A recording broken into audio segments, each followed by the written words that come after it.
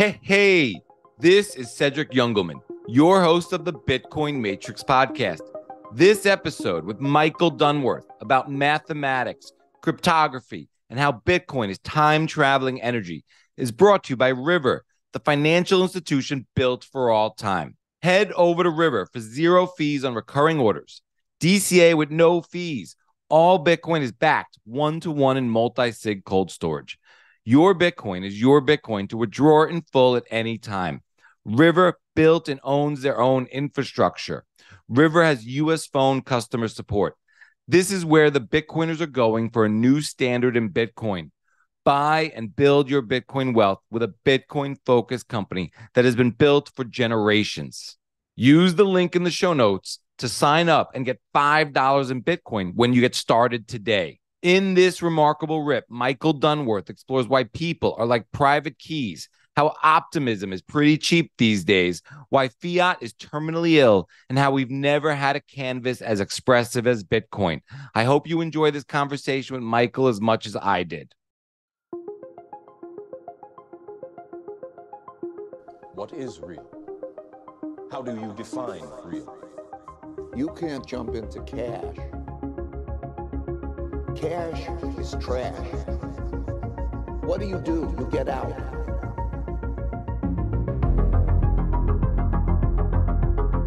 Michael Dunworth is an entrepreneur focused on mathematics, cryptography, thermodynamics, and Bitcoin.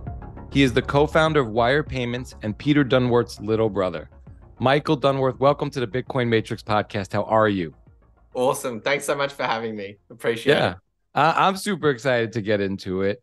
I can't wait to kind of hear a little bit more about your backstory, actually.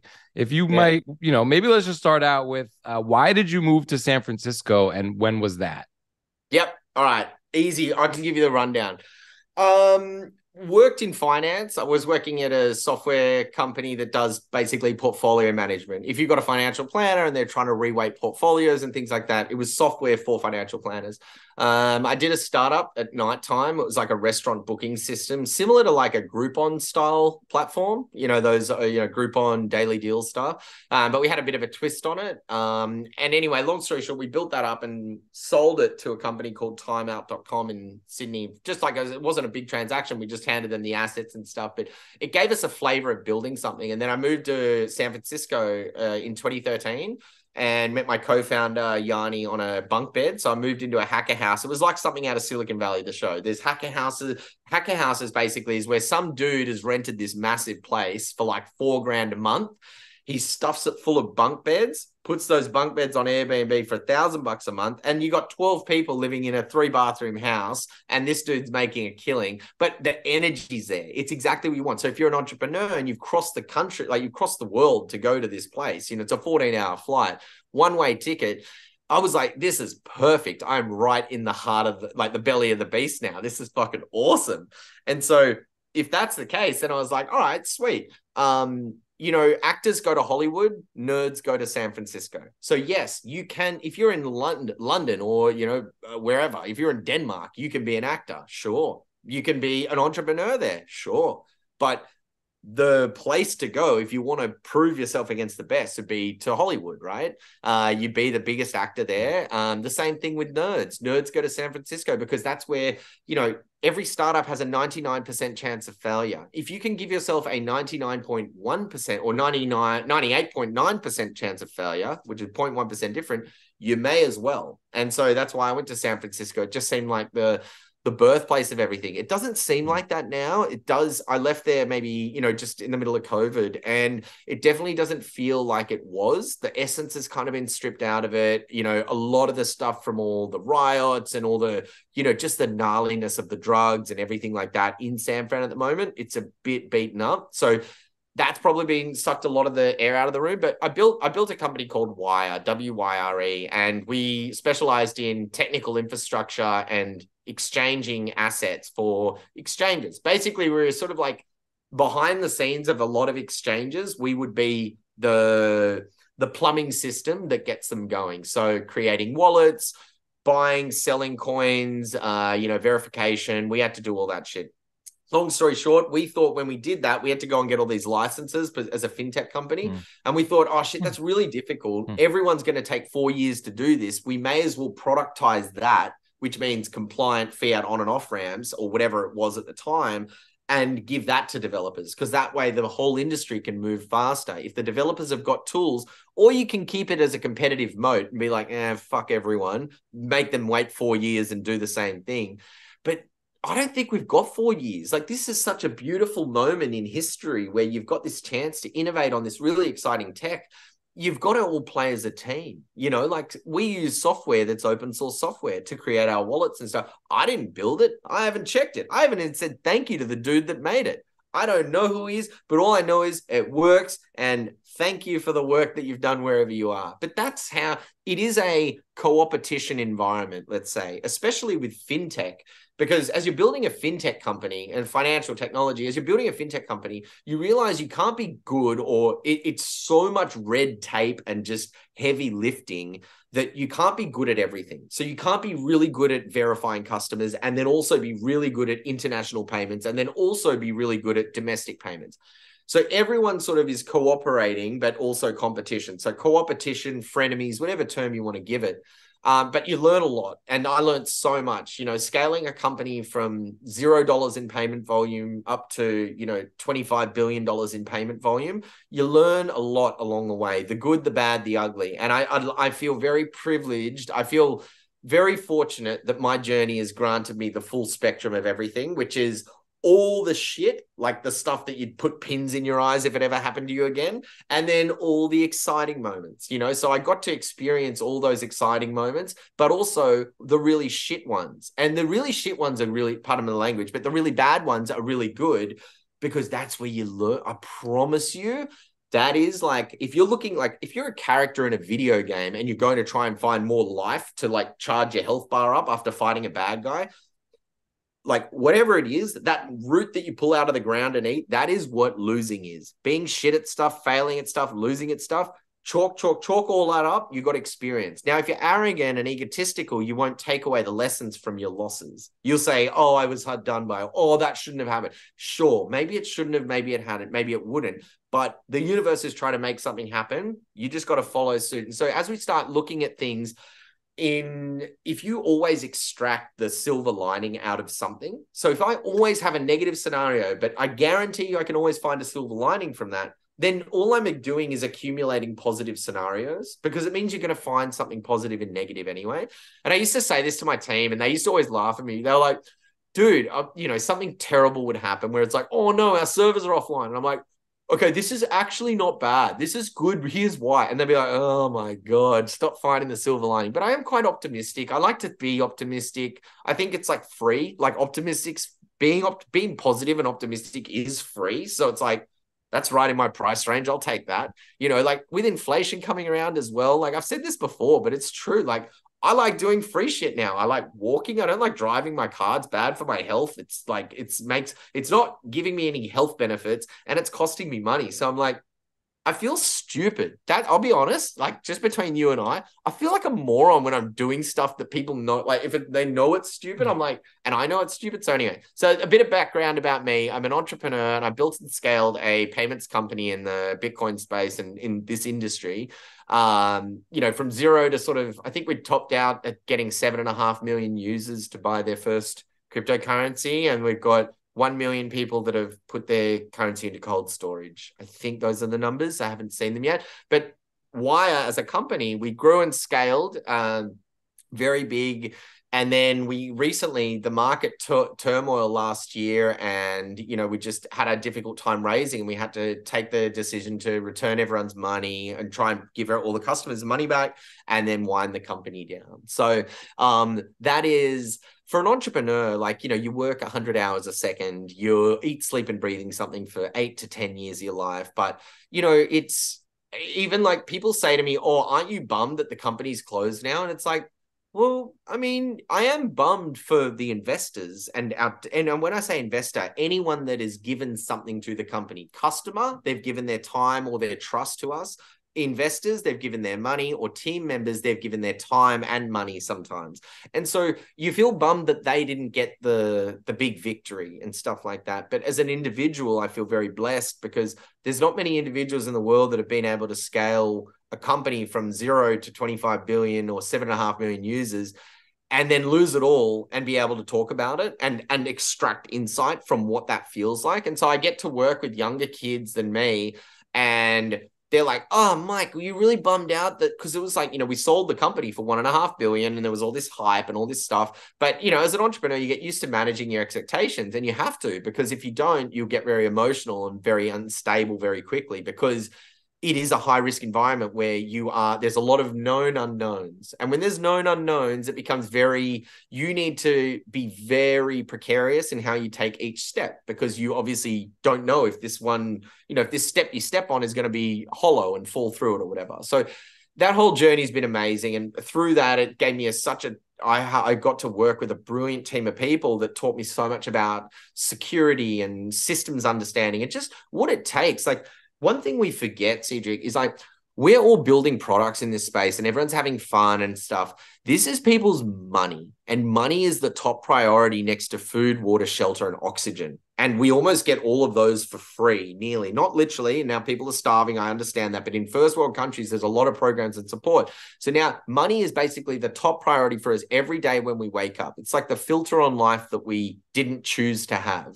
So I find like learning a lot about this experience about, what's good about money, what's bad about money, do you need money? Do you not need money? How much money do you need? All these lessons of good, bad, and ugly. But I feel very fortunate to have taken a lot of those lessons on, or tried to as best as I can. Obviously, there's a lot of things I'm probably still banging my head against the wall over, but yeah, it's given me a newfound appreciation for, just building and scaling systems. And obviously, as the difficulties that we had scaling a distributed system, it was hard. And I just think scaling security is really hard. And I realized that was sort of the takeaway from that whole journey of Wire was respect security above all else. And I realized that after hearing people get hacked, after being hacked myself, SIM swapped, all that stuff, you realize that you don't have anything if you don't have security. And that's why Bitcoin is so strong, because it's unbreakable and its security policy is tremendously strong. Like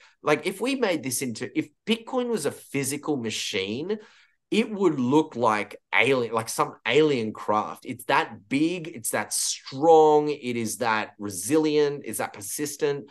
And so now, after taking away all these things, I was like, well, shit, that's really cool. I want to just basically focus on that. And I noticed, in security, the focus is always on cryptography and stuff like that. And so I was like, oh, cool. Well, if Bitcoin is dependent on cryptography, or security is dependent on cryptography, then what's cryptography dependent on? The don't trust, verify kind of thing. It's sort of like, okay, well, what's he dependent on? He's dependent on prime numbers. And I'm like, okay, well, what are they dependent on? Prime numbers make up they're the recipe, sort of the oatmeal and honey for your breakfast, and breakfast is cryptography. Prime numbers are the ingredients you're putting into your cereal bowl. And so I just found that really interesting. And then now I've been really lucky to just sort of share some exciting stuff that I feel like is really interesting, which is to do with Bitcoin. We've got a ledger that can't break. We have the ability to shoot a comet out of the sky that's on its way to blow the earth up.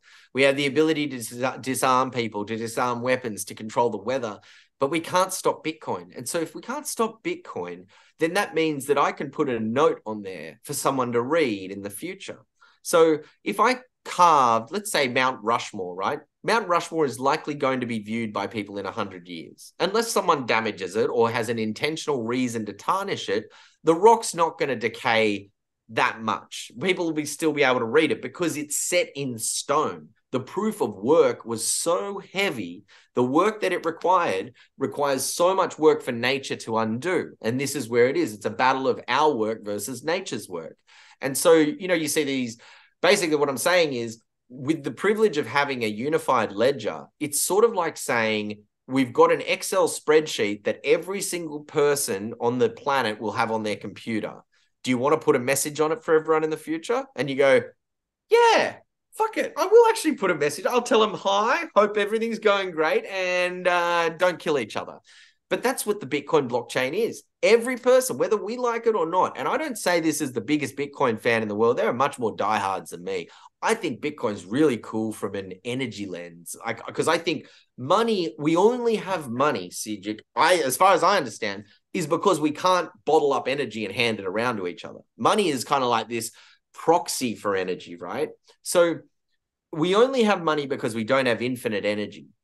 If you find that loop, it's sort of like, well, we need money because we have to measure it, because we only measure it because we don't have infinite amounts of it. So because we think in scarce terms, we get really nervous and we're like, well, hey, you better pay me back for that because I don't want to waste this because we don't have much more of it, or we don't have an infinite amount.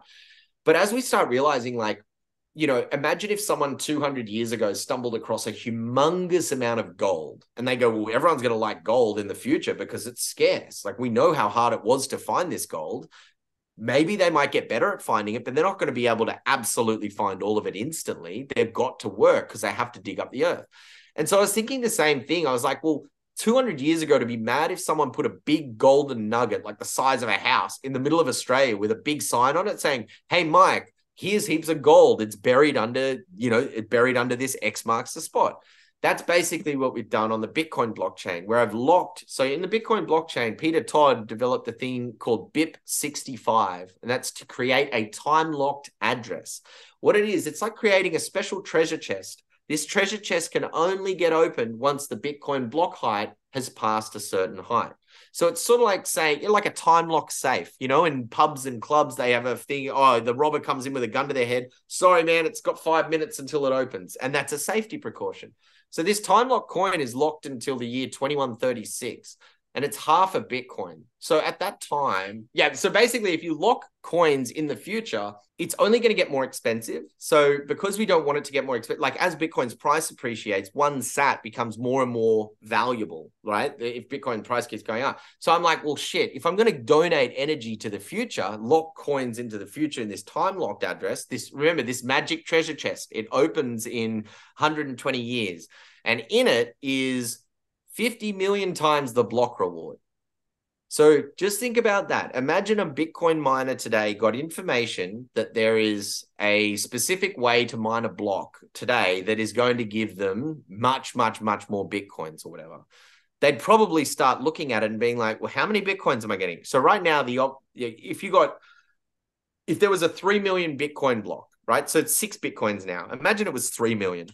Every person would drop everything they're doing, and everyone would figure out how to turn their old miners on and start mining together, pool mining. I just want a cut of that cream, whatever it is. And so that's the idea, is like, if we have a persistent energy ledger, we can lock energy on that ledger forever. And so if I give the private key to people, I say, hey, I'm going to lock this treasure chest. I'm the one with the key to the treasure chest. But if I photocopy that key and give it to everyone, and I say, hey guys, this magic treasure chest is going to open in 120 years. I'm not going to be here for it, but can someone make sure that they are, whether that's their kids, their grandkids, or their grandkids' I don't know.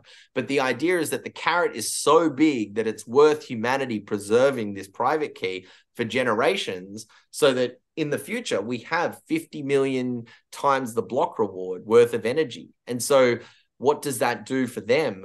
Well, that means that's almost a huge carrot for Bitcoin miners. A lot of the talk and the discussion about, oh, what are we going to do when the reward cycle runs out? And, oh, there's transaction fees. Well, look, Bitcoin is a closed loop system. You can't send your Bitcoins outside of Bitcoin. So whatever happens, all the coins are going to be on the network then. And so if I'm willing to throw some coins forward just as a, hey, like it's a lot of money, but it's not relative to that. It's like bang for your buck, it's astronomical. Like it's half a Bitcoin to us, which is tremendous. But to them, half a Bitcoin in 100 years is like blow up. That's like 1,000 nuclear warheads worth of energy, or 10 trillion of them. Like it's like a black hole worth of energy. So it's like, I thought that would be really interesting, just as a thought experiment, was, well, what does happen then if we lock these coins, and if this thing is the be all and end all and it's going to suck in all the value of humanity, and we've got the ability to donate those coins to any time we want, then that becomes very interesting to me, because now it's sort of like, well, I don't know, it just almost like the motivation for a Bitcoin miner. If I was a Bitcoin miner today and they said, oh yeah, the block rewards 6 Bitcoins, but in 5 years, it's going to be 1,000,000 Bitcoins per block for a whole year. You'd be like, I am going to figure out how to start Bitcoin mining. I know I am. And that's not because you're keen on Bitcoin. It's because you know value when you see it. That's arbitrage. That is not normal, and that's way more than it should be. So you, with the foresight and the intelligence you have as a human being, you'll be able to see that and predict that. So the network activity should change before the event, just like the network activity leading up to an event should be anticipatory or anticipating some event. So if you've locked lots of coins, let's call it 40 years into the future, and everyone knows that, then 38 years or 36 years into the future, you should start seeing some new mining rigs starting to turn on and get ready for it. So it was just a thought experiment about what could that do? Could it add value to humanity? Could it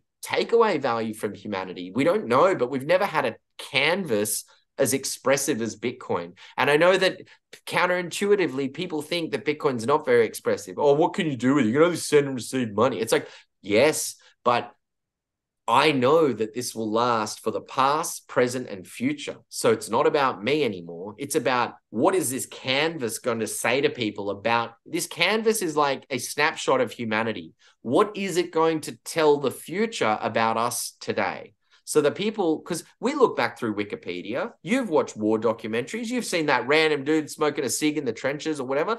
We've all seen it, but media wasn't rich then. Like, as in, there was no rich media. So we don't know what Einstein's voice sounds like. We don't know what Tesla's voice, like, we could find it, but it's not totally common sense. We all know what Joe Rogan's voice sounds like. We all know what Elon Musk's voice sounds like, Donald Trump's. Now, the people in the future looking back, think about how much we've digitized of ourselves. Like everything, like every personal, whether you're celebrity or not celebrity, everyone is digitizing themselves. So the future, people that are looking through a digital lens can look back on us and understand us with a lot more clarity.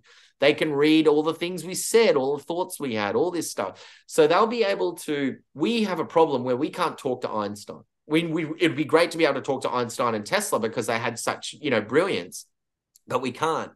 And we can only understand them through their writings. That's why you have archaeologists that are trying to understand they're trying to empathize with how people are thinking. Because if I can understand the framework of how you think, I can probably understand the decisions that you're going to make, whether these are mathematical choices, whether these are engineering design choices. Alan Turing would have made different design choices than some other engineer. And those are usually, with artists, they usually have these kind of tells in a way, which is sort of their idiosyncrasies or whatever it is, the nuance, like that nuance.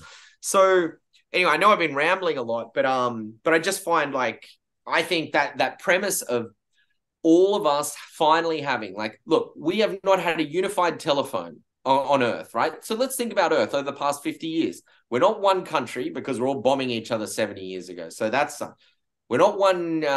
We're one species. We're not one country. We don't have one language. We now do, which the emerging default language for Earth is English. Now, that doesn't mean it's the most common spoken language. We would never measure the default by the most common thing because it's going to be an outlier. So China is obviously going to be the biggest one. So we don't measure what the common language for the planet is. We would measure what the most popular second language is, because that would mean any given person that you pluck out, their highest population of people with second language abilities with the ability to speak a second language will be English. So the most common language understood by the most broadest reach of people would be the English language. So we've got a unified language. We've got a unified telephone now, or information repository, which we call the internet. So think about that like a group database. We all chuck in, we all make web pages and shit. But we never had a unified ledger. So we don't know what to record it on. Everyone's got their own ledgers on the internet. What's your database? What's my database? But the internet itself is the reservoir. English is the unified language. Bitcoin is finally a unified ledger. So now that we have a unified language, so we can talk to each other, we can communicate with whatever we're trying to communicate. We can put it in a unified place where we both know it will be, the internet. Now we can store that place that we put it, we can record that ledger entry on a thing that we can both see. Right now, Bitcoin is the most unified clock that we have online. Like, if I tell you what's the time, that's different to, I say, hey, what's the current block height for you? And you're like, 6777801. I'm like, yeah, me too. We're in sync. Now, it's not to the second, but we don't care because everything only happens in confirmations and the blocks are 10 minutes. So if my world can't change in faster than 10 minutes if my payments take 10 minutes, because I got to wait for my world to change is when I buy something or when I give something away or when I transfer money. But because money is so influential, it changes us. So I just find that interesting. Yeah, I don't know. I just find that stuff sort of interesting. But I do think that I think it's making everyone. Okay, here's what it is. I think everyone is now understanding the value of work in general, the premise of it, like proof of work. If my incentive is not gatekeeped by a proof of work, I know that this incentive will get exploited, basically. And so that work is that boundary. And now, because we're all understanding work, I find Bitcoin really interesting because it's like, Bitcoin is like we've invented a new color. You think about what would a new letter sound like or look like, and you can't really kind of grok it because you feel like it's already perfectly all taken up. Bitcoin's kind of like that. It doesn't change. It's like red or blue. You say, oh, red shit, ban red, cancel it, tax it. It's like, what are you talking about, dude? Like, you can't, it's a stupid thing to even say that out loud. It sounds like you're not in tune with what we're actually doing here on Earth, And so Bitcoin is a new constant like that because we can't take it down. It's pegged into the threads of the universe now, at least from us locally. So it's like the color blue, the number 8, whatever it is. Usage and distribution should be far and wide, just like colors and numbers. And Bitcoin will be the same thing. But what it's teaching us is that Bitcoin's discipline of not changing is helping us all see something not change, because we live in a world where the only thing that happens is shit changes. We complain, something changes. We don't complain, nothing changes. Like we are very reactive like that. And so when we get to Bitcoin, everyone pays their let's call them their intellectual tuition. Myself included, everyone. No one's been free. Elon Musk even. Oh, Bitcoin would be good, but... And then they start sprinkling their turds on top of it. And what we all realize is that we all had that moment where we think, oh, no, it's good. And oh, trust me, I know computer stuff. Like, I'm smart. It's good, I agree, but it'd be way better if... And they're missing the whole point of it. And what I've realized after spending so much time looking at Bitcoin, it's changed me. I'm like, look at this dude. He's so stubborn. He doesn't change for anyone. Even Elon Musk. I like the cut of this guy's jib. And that's what I think. When I think about Bitcoin, I'm like, man, I wish I was more like that. What a strong-willed dude. Anyway, so I found like that. People have looked at it like that. And I think the penny is dropping for a lot of people where, look, proof of work is so elegant and simple in the universe. Like, let's say I want to get skinnier and I can do two things. I can go to the gym every day for a year, or I can get liposuction. Liposuction costs money. Going for a run doesn't. Liposuction is like proof of stake, which is like, oh, cool, you look great. Oh, everything looks in order. Oh my God, that's mad. Which is sort of like, let's think of a proof of stake network where people stake their capital and they get a promising return of security, whatever it is. So I give money to the doctor, I look good. But if I give time and effort to myself, I look good as well, but it takes longer. But I'm in a world of dopamine, adrenaline, stimulants, and, everyone wants everything now. Because when I can pull up my phone and get everything instantly, like, dude, a candle can show up, new shoes can show up, all in a touch of a button. When something doesn't come in a touch of a button, I immediately think, oh, this is so shit. And it's like, no, what it's trying to tell you is that all the stuff that comes in a touch of a button, you actually don't need it. You're just conditioned. You think you need it. But what I'm trying to tell you, and this is Bitcoin speaking, it's like, dude, heaps of it is junk. Find yourself. Like, that's what I feel like it's saying to me almost. But anyway, it's given me a newfound appreciation for just work in general. Just, you got to put in something to get out something meaningful. And that delayed gratification, the reason why Bitcoin gets really unpopular is because all of us, whether you're the smartest person on earth, your dopamine is cooked. Our dopamine centers, which regulate the mood and happiness and feeling good and pleasure and stuff, people's dopamine centers are fried. And that means when they're fried, it means that you want short-term gratification. So things like scrolling on TikTok, scrolling on, YouTube shorts, Twitter, all this stuff, masturbation, drugs, food, all these things are, our body is waiting for them because our society has been stimulating us for so long. And so now we get to Bitcoin and it doesn't have any of that. It's like, nah, dude, like just do you, focus on you, be disciplined, and just one foot in front of the other. Bitcoin's not the fastest, it's not the cheapest, it's not the anything, but what it is really perfect for its audience, which is the most reliable. If I don't ever have to think about what the inflation policy is going to be of my money, I don't have to worry about how much more money I need to make because I can predict my income indefinitely. If there are no changes to the money supply and only changes to the distribution, then theoretically, I never, ever, ever have to think about money. Now, if we have 86,400 seconds in a day, times that by 4, so 86 times 170, 340. So let's call it 345,000 thoughts, 5 seconds. Or four thoughts for every second, right? A quarter of a second per thought. So we have 345,000 thoughts a day. Every single one of those is hamstrung by money. Hey, man, do you want to come for lunch? I've got to, in the hierarchy of things, time, everything, I have to check the money box off. Do I have enough money? Yes or no? So I've had to think about it. It has been a filter on every thought, just like Instagram is photos can get filtered now to make the photo look better or worse.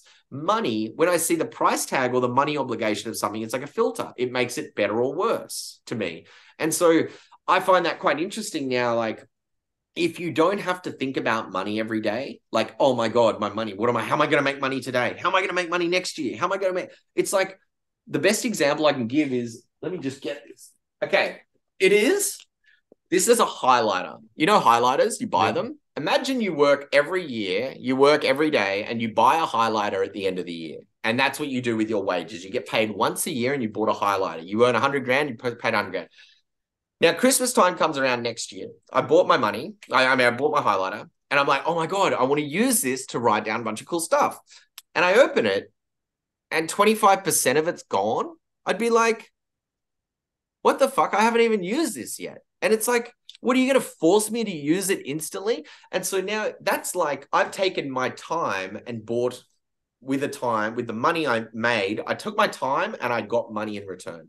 I took my money and I bought this highlighter. Now, with money, the real money, with Bitcoin, this doesn't happen because it's not going, like, it might go down in dollar value, but your supply, you own the same amount of supply. So all that stuff is just cosmetics. No mechanics have changed.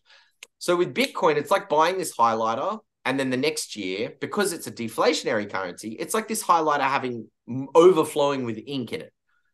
Cash, when I earn $100,000 from the government or from my job, if I bought this highlighter, basically I spend all my time over the year, and that gives me a wage. If I take my wage and put it in my bank, it's like buying this highlighter and it losing value. Like, it's melting in my bank, just like this, like fruit. If I buy a bunch of bananas, they're going to be rotten in 7 days or whatever. It's like my money goes rotten. And it's like fruit had a really good answer to this, where fruit is like, oh, okay, nature, like God, the architect, or whoever built us, I don't know, whoever built us is really good at building, by the way. We have 100% uptime in our universe. We've never seen that on Earth. 100% uptime. If it failed, we know about it, right? So we've had 100% uptime. That's pretty good. But like fruit solved this problem of going rotten by giving you seeds. It's like, oh, dude, I know it's going to fuck out in like 7 days. Don't worry, dude. I got you, man. It's like, oh, really? It goes, yeah, dude, there's heaps of fruit in it. It's like, no, there isn't. There's this seeds. It goes, yeah, dude, the fruit grows, seed goes into a fruit. What? Oh, now it's a time preference thing. So fruit gives you more fruit and stuff like that.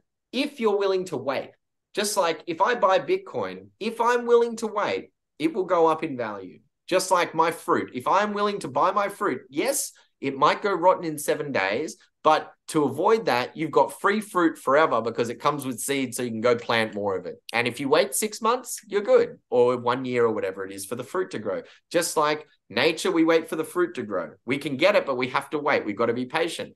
Money is the same thing. Money should function much like that, where it is, you don't earn money every year. What on earth is that system? That's a hamster wheel. That doesn't make sense.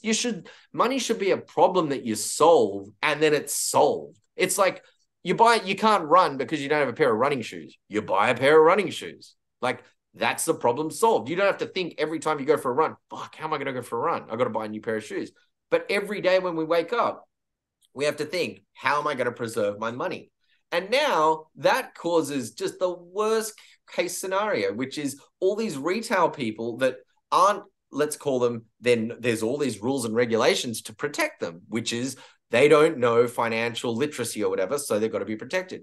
Bro, they are dead, because if you're inflating a currency at 15%, call it, be generous and say 10%. I know it's not 10% because I read price tags, not what they're telling me. The price tags, nothing has gone up by just 10%. No way. So now let's imagine that. So I am retail, dude.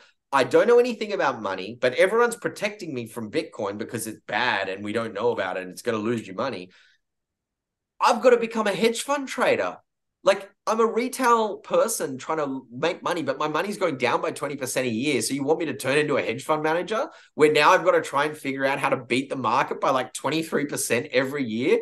Dude, I mean, look, I like to think of myself as pretty good at a couple of things, but that ain't one of them. I ain't doing that. And that's not something that anyone should subscribe to, but that is the ask that is being made of everybody. And so if I had to take that trade, I'd say, well, there's a lot to learn in understanding the markets, or there's one thing to understand, which is Bitcoin. And I really think the choices that people are making now, they're choosing to simplify their life. Their life is complex. Push notifications blowing up every 2 seconds.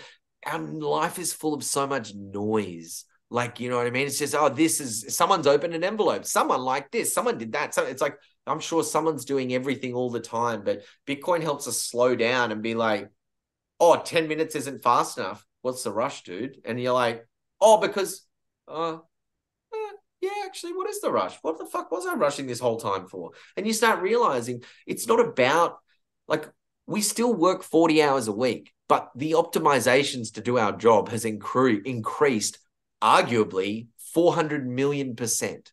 So now all we're doing is we're still doing the same jobs. They're just getting more out of you. People are like, oh yes, ChatGPT, that's mad. And I'm like, yeah, it's mad. You think you're the first employee that's going to use it? No, dude, everyone is going to use it. And when everyone uses it, that means your output is expected. You've just changed the expectations on your output. Oh, I didn't know you could write a 3-page essay in 20 minutes. Cool. I need 100 of those by Friday. And now you're like, shit, I don't like that. Anyway, so I think you asked me one question about half an hour ago, and I've just been rambling the whole time, dude. No, it's been awesome. A lot to unpack there. And, definitely I want to get into the past, present, and future. You talked a lot of interesting things about respect and security, especially, in the cryptographic and cryptocurrency world, and learning and sort of being optimistic. And you said you moved to San Francisco, I think, in 2013. So I immediately thought about, the .com boom in 2000. I missed that. I lived in San Francisco in 2004, 2005. 2008, you have sort of, the social media boom and buzz. Yes. You kind of missed that now, too. Yeah, Bitcoin and all that stuff. Yeah, but 2013, maybe to 2019, 2020 was maybe not full on the city, but crypto was really focused in San Francisco. Yeah, maybe it's it. Yeah. It wasn't the only thing going on there, but it was a scene. Yeah. And I can't imagine the amount of euphoria, and you were in that, and you were kind of meeting with interesting people. And so I wonder how you kind of focused your way through that, remained optimistic, didn't get taken with all these people creating their own ledgers. Yes. Creating their own money. Yeah. You might service them, you might help them, but maybe you didn't get. We serviced all of them. And it was so funny because, dude, the amount of work that went into trying to raise money was so challenging when you're in an environment where every person that's trying to raise money is saying, we're doing a token in 18 months and you'll get 100x on your token.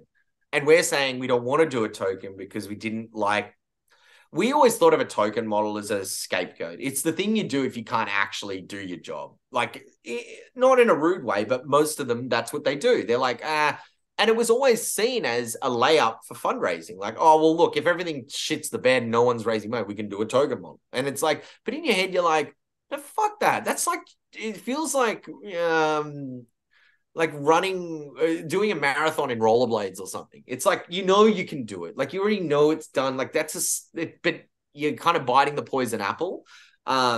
I'd always known we were always agnostic as a company because we were like a developer focused tool. We didn't want to pick winners or losers. We did pick winners to a certain degree. Like, we never listed all the altcoins and stuff like that. And so we were very strict with that because we didn't really see any value in them. Like, every time you list a new chain, like, it's like Binance has listed shitcoin 101 or whatever. It's like, that's fine, but now you need an engineer to maintain that chain, that daemon, that, the protocol daemon or whatever it is, all that kind of stuff. It's work. And so, like, when you get these fly-by-night things like Pepe and all this junk, it's like, oh, why don't you list Pepe? It's like, bro, because I don't want to build it out for you guys to be gone in 2 weeks because I know you guys better than you guys know you guys. I've seen it all. I've seen almost every single developer that is building something from 2013 to 2018. So whatever products exist that were built between 2013 and 2018, there's a good chance of like, it was someone on our team has worked with them, talked to them, spoke to them, or done something with them. And so with that, look, if you're a coach and you get 1,000 people trying out for your football team, you're going to get a good compass on who's got what and what the general sentiment of the audience is. Who's like, are they a good audience or are they shit audience? If you're only talking to developers that are building these products, we get to see the success criteria and the fail criteria. Like, what we'd find, we'd be able to see the common execution paths that people would take that would be successful or be failures. And what I mean by that is basically, when startups come to you, you can sort of see, oh, that's their plan. And we try and say, don't do this because you'll find here's what they did and they screwed up. And you want to, like, in this industry, we're all poor. We're all trying to figure it out. Like, as everyone's starting out. So everyone's got no resource and just enthusiasm and hope. That's all everyone has, right? Now figure out the rest. And so you never want to kind of be the person to be like, well, that's not going to work because of X, Y, and Z. Go fuck yourself. You want to be like, hey guys, totally get it. Just giving you some feedback that we've seen. It might help. We're all trying to help each other because I don't want a team to waste time for 12 months and then be like, oh shit, we could have missed this with one conversation. Because there is these things in fintech, especially, there's so much red tape and nuance that it can just be the difference between having a 1 hour conversation or half an hour conversation. And they go, oh, I know why you want to do it that way because of this, this, and this. And as the entrepreneur, they're like, yeah. And he's like, but you didn't think of this, which comes after that. And then they're like, oh, and there's these times where you're about to drive your company off a cliff almost because you missed something. But the feedback loop and being willing to be coachable is, I'd say, the most important attribute or skill that you can have to get ahead. Because if you're not coachable, you can't grow fast. If I've got a coach, they will help me grow fast if I trust them and if they're good at what they do. But if I never trust the coach, then my growth is inhibited by however that pipe of trust is, however big or small that is. That's how much information I'm going to be taking in. And so just learning about that and then getting the chance to mentor kids that are, younger, earlier in their journey. Some of them, it's not so much an age thing. It's more like the company age. They might be 1 or 2 years in, and I've got a lot of experience being 1 or 2 years in, so I can help them with that. And basically, I just send them the laundry list of fuck-ups, which is a mile long, by the way. I'm lucky. I'm actually quite lucky. Here's the thing. I feel like I got super lucky. So at school, like, most people are talented at shit. I'm retarded at pretty much everything I try, like bowling, everything. Like, I'm not naturally good at shit. Like, but the things I like, I'll play 1,000 times until I do get okay at it. But I'm more of a repetition person, not like a natural talent person. But that's good because if you get used to sucking at things, like, dude, I've got an F's my whole life. I forgot what I only know L's and F's. Like, W's I'm not familiar with. So for me, failing and sucking at stuff is the norm. And I don't know why people don't want to stomach this. Like, you couldn't speak English the first time you tried. You couldn't read a clock the first time you tried. You couldn't ride a bicycle the first time. Hell, you couldn't even walk the first time you tried. You couldn't even eat the first time you tried. why wouldn't we look at that as a mechanism to say, okay, maybe repetition is a thing, guys. Like we need to actually, people aren't going to get it the first time. I mean, perfect example, Bitcoin. I remember reading the white paper. Actually, I don't know if I read the white paper, but I'd heard about it 30 or 40 times before I finally go, okay, what is it? And we all do that. We're all guilty of that. But yeah, I think to say that this space has taught me a lot is the biggest understatement of the year. Like I feel in debt. Like I feel like every person that I talk to in this space, you just learn heaps of shit from. Or people are just really smart in it. I don't know, but some of these people that have been in the space forever that are very kind of like very in tune with like governments and currencies and stuff like that. I have no clue about that stuff. So I'm like, okay, this is cool. I don't know how those people lived knowing what they know without Bitcoin. Like if Bitcoin was never a thing, and let's say, that I think it's sort of like before Bitcoin, I think people were sort of like libertarian and gold bugs or whatever. And that was their kind of outlet. But I'm like, dude, I would have gone fucking crazy on this planet. If they're just printing money willy-nilly and there's no solution or alternative, like you're just at the mercy of the master the whole time. So yeah, I've just found that quite interesting. But yeah, it's it's good. It's been an amazing journey. I just can't believe how lucky I am, or we all are, but I don't even think we know how lucky we are. If Bitcoin is going to do what we think it is, and it is as big as we think it, infinity divided by 21 million, all that stuff, which I do believe, I really do, probably to a point of delusion. Like I literally have to check if I'm retarded because I'm like, I am too delusional on this because I feel like this is too good to be true. And my instincts when something feels too good to be true is I'm just scarred by the fiat world. It usually is. But in this industry, too good to be true can exist because it is all true, because the only things that exist are built on work. And so it's kind of interesting me like, oh, Bitcoin's too good to be true. But it's like, well, it's the only thing that's true. Like everything else is like had someone's greasy hands on it or something. Anyway. There's just such a philosophical rabbit hole with this stuff. I'm sorry. I want to go further down. So I'm going to jump through your past. I mean, there's a million questions I have about your past, but we're going to jump into the present. And I like how you think about Bitcoin as a constant. I think about Bitcoin a lot as a constant, almost like 21 million is a mathematical concept. It's a fixed point in the universe.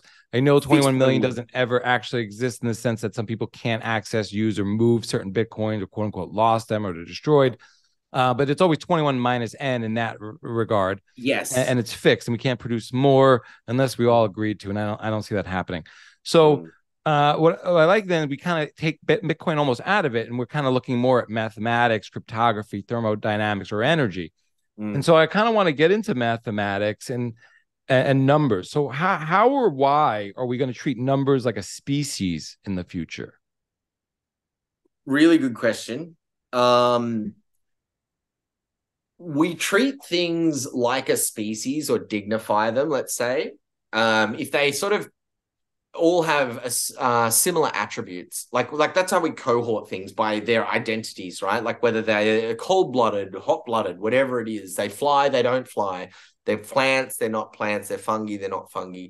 I think numbers are going to be like the common thing that all of those things have in common is that they all affect gravity, basically, and we all affect gravity, but we're perceiving them more like units of energy. And so the reason why is that we like these species affect our environment. Now, we don't think that numbers affect our environment, but if you look, we don't treat numbers as real as they are. Like, because we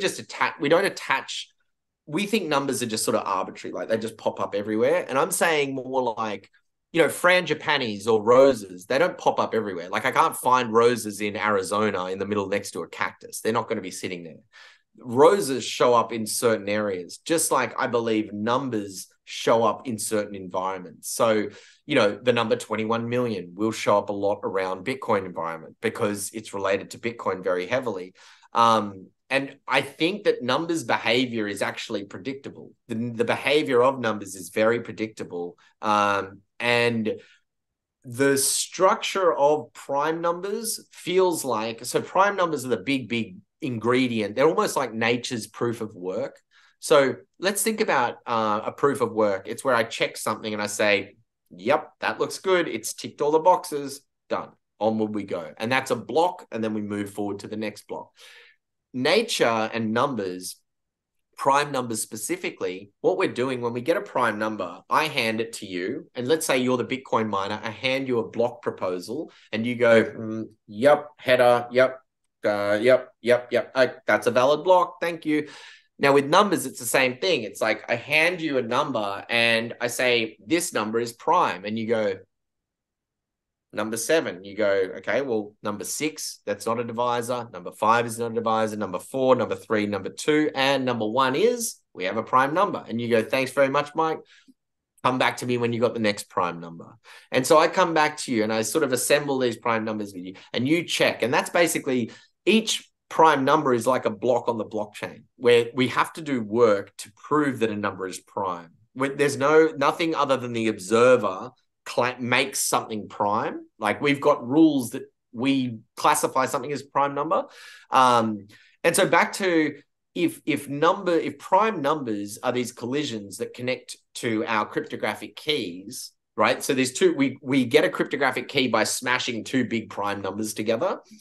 And if I move anything on those keys, like let's say Satoshi's coins moved, right? Satoshi's coins moved. Everyone would write an article that Satoshi's coins. And, I don't have to predict the future to know that. I know that there'll be an article on the block. There'll be an article on CoinDesk. There'll be chat on a Twitter and it'll be all trending. Now, does that make me have a time machine and predict the future? No, it doesn't. But it does help me understand my environment and the levers that can be pulled to change the energy around it. So why would numbers be more like a species? Because a species, like if a lion walks down the street or in the middle of New York, it's going to part. People are going to be like the reaction. People are going to have a reaction. So it has infected that environment. It's got gravity. Just like numbers, if we move that number that links Satoshi's keys and coins, if we have that number's got a huge amount of gravity to it, like a huge amount of weight. Now, just looking at it, you might not know, but when you do understand it, you'd see how much weight it has. Now, a different example would be the coins that I locked into the future. This key is a number. Now, that number's existence, being known by everyone, carries a tremendous amount of energy displacement on the surface area, the human meat sack area. Now, it's just a number on the number line in a cryptographic universe. But in the meat space universe, when that number does anything, huge amounts of stuff happen on the surface area. So just like when Satoshi's key does something, it just opens a transaction, sends one Satoshi somewhere.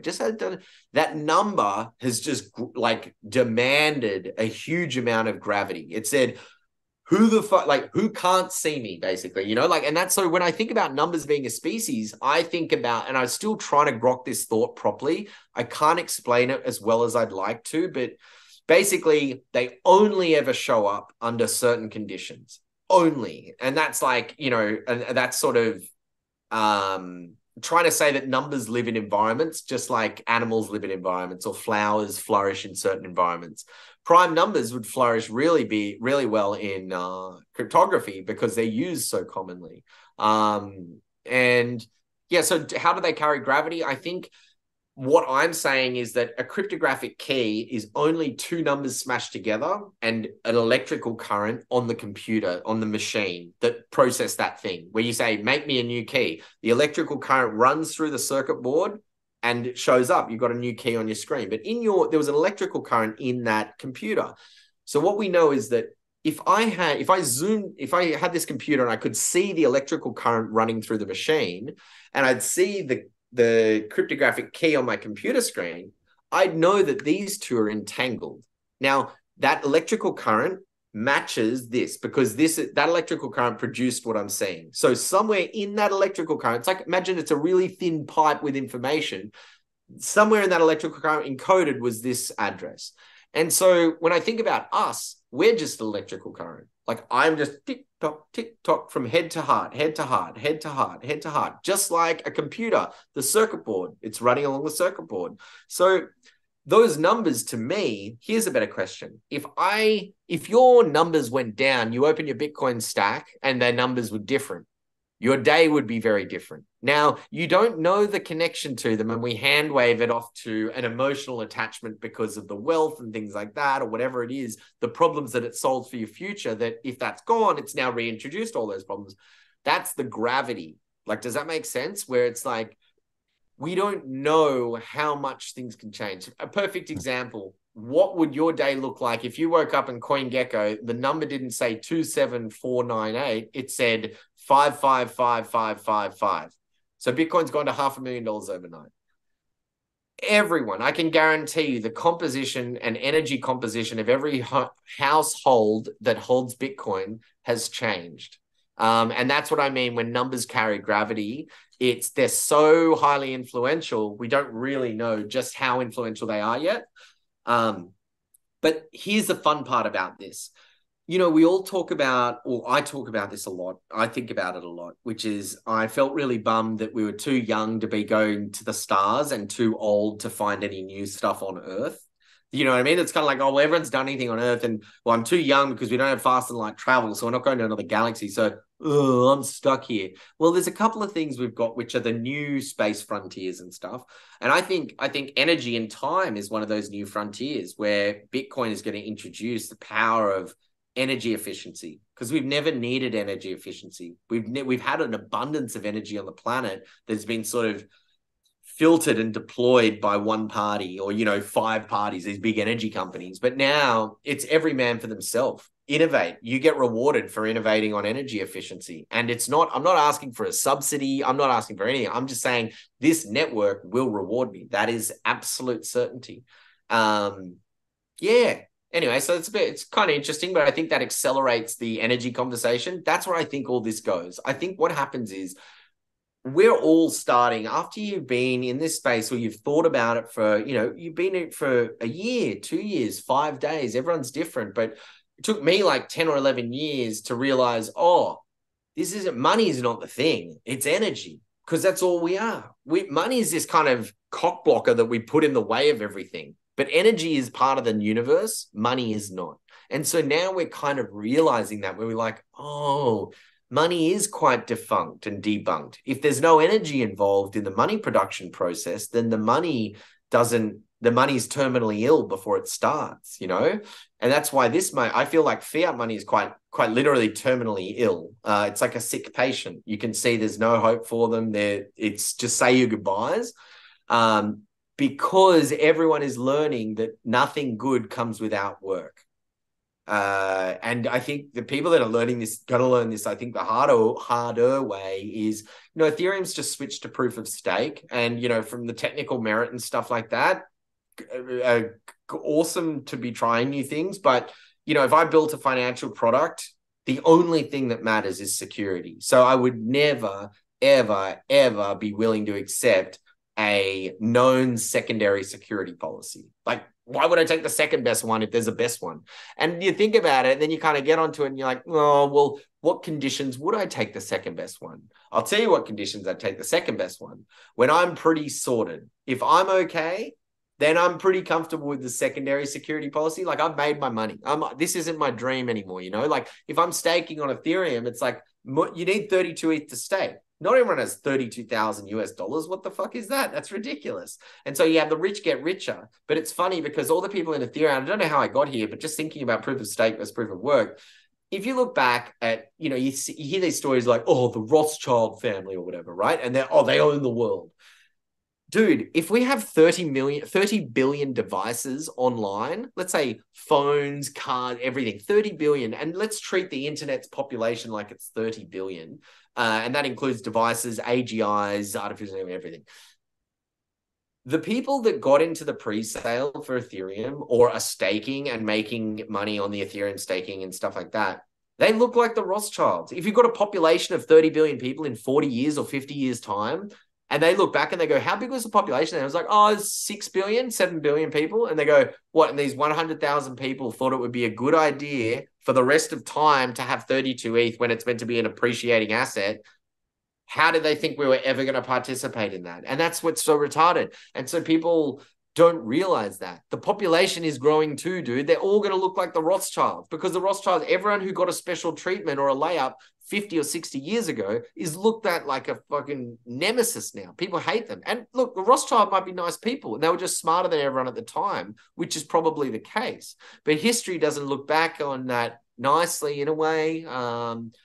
But But anyway, I just think proof of work is, oh man, it's taught me so much. It's just taught me a lot. I can't even remember where we were going, but I'm just sort of rambling. Thanks Well, for talking the about creative proof of license, work. Cedric. No worries. That was awesome. Talking about proof of work, though, I want to get into your time traveling Bitcoin piece and your experiment here. You touched on it a little bit before, but let's kind of break it out some more. So, I mean, you took an enormous amount of work, and we can outline what you sent into the future, and you sent it very far into the future. So, how is this a wormhole? And what are you trying to do here? And maybe outline what you did send and when it's going to be released. Yeah. So basically what I did, I was like, the whole premise was Bitcoin is going to break when there's no more Bitcoins to be mined. That was one of the FUD, fear, uncertainty, and doubt. That's not your premise. That's a premise, you're saying. That's our premise. Yeah. Okay. The premise was that this is a problem. And everyone likes to complain about it and poke fingers. I was like, well, how can we solve it? Oh, we can make more coins. No one wants to do that. Well, we all control our own coins. So theoretically, someone can put the rewards there. If they were willing to do that, they can donate them, right?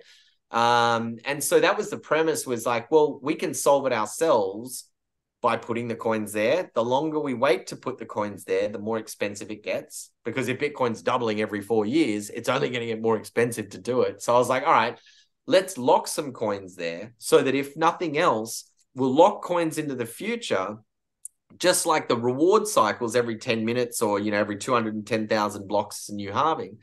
Let's lock lots of coins into the future.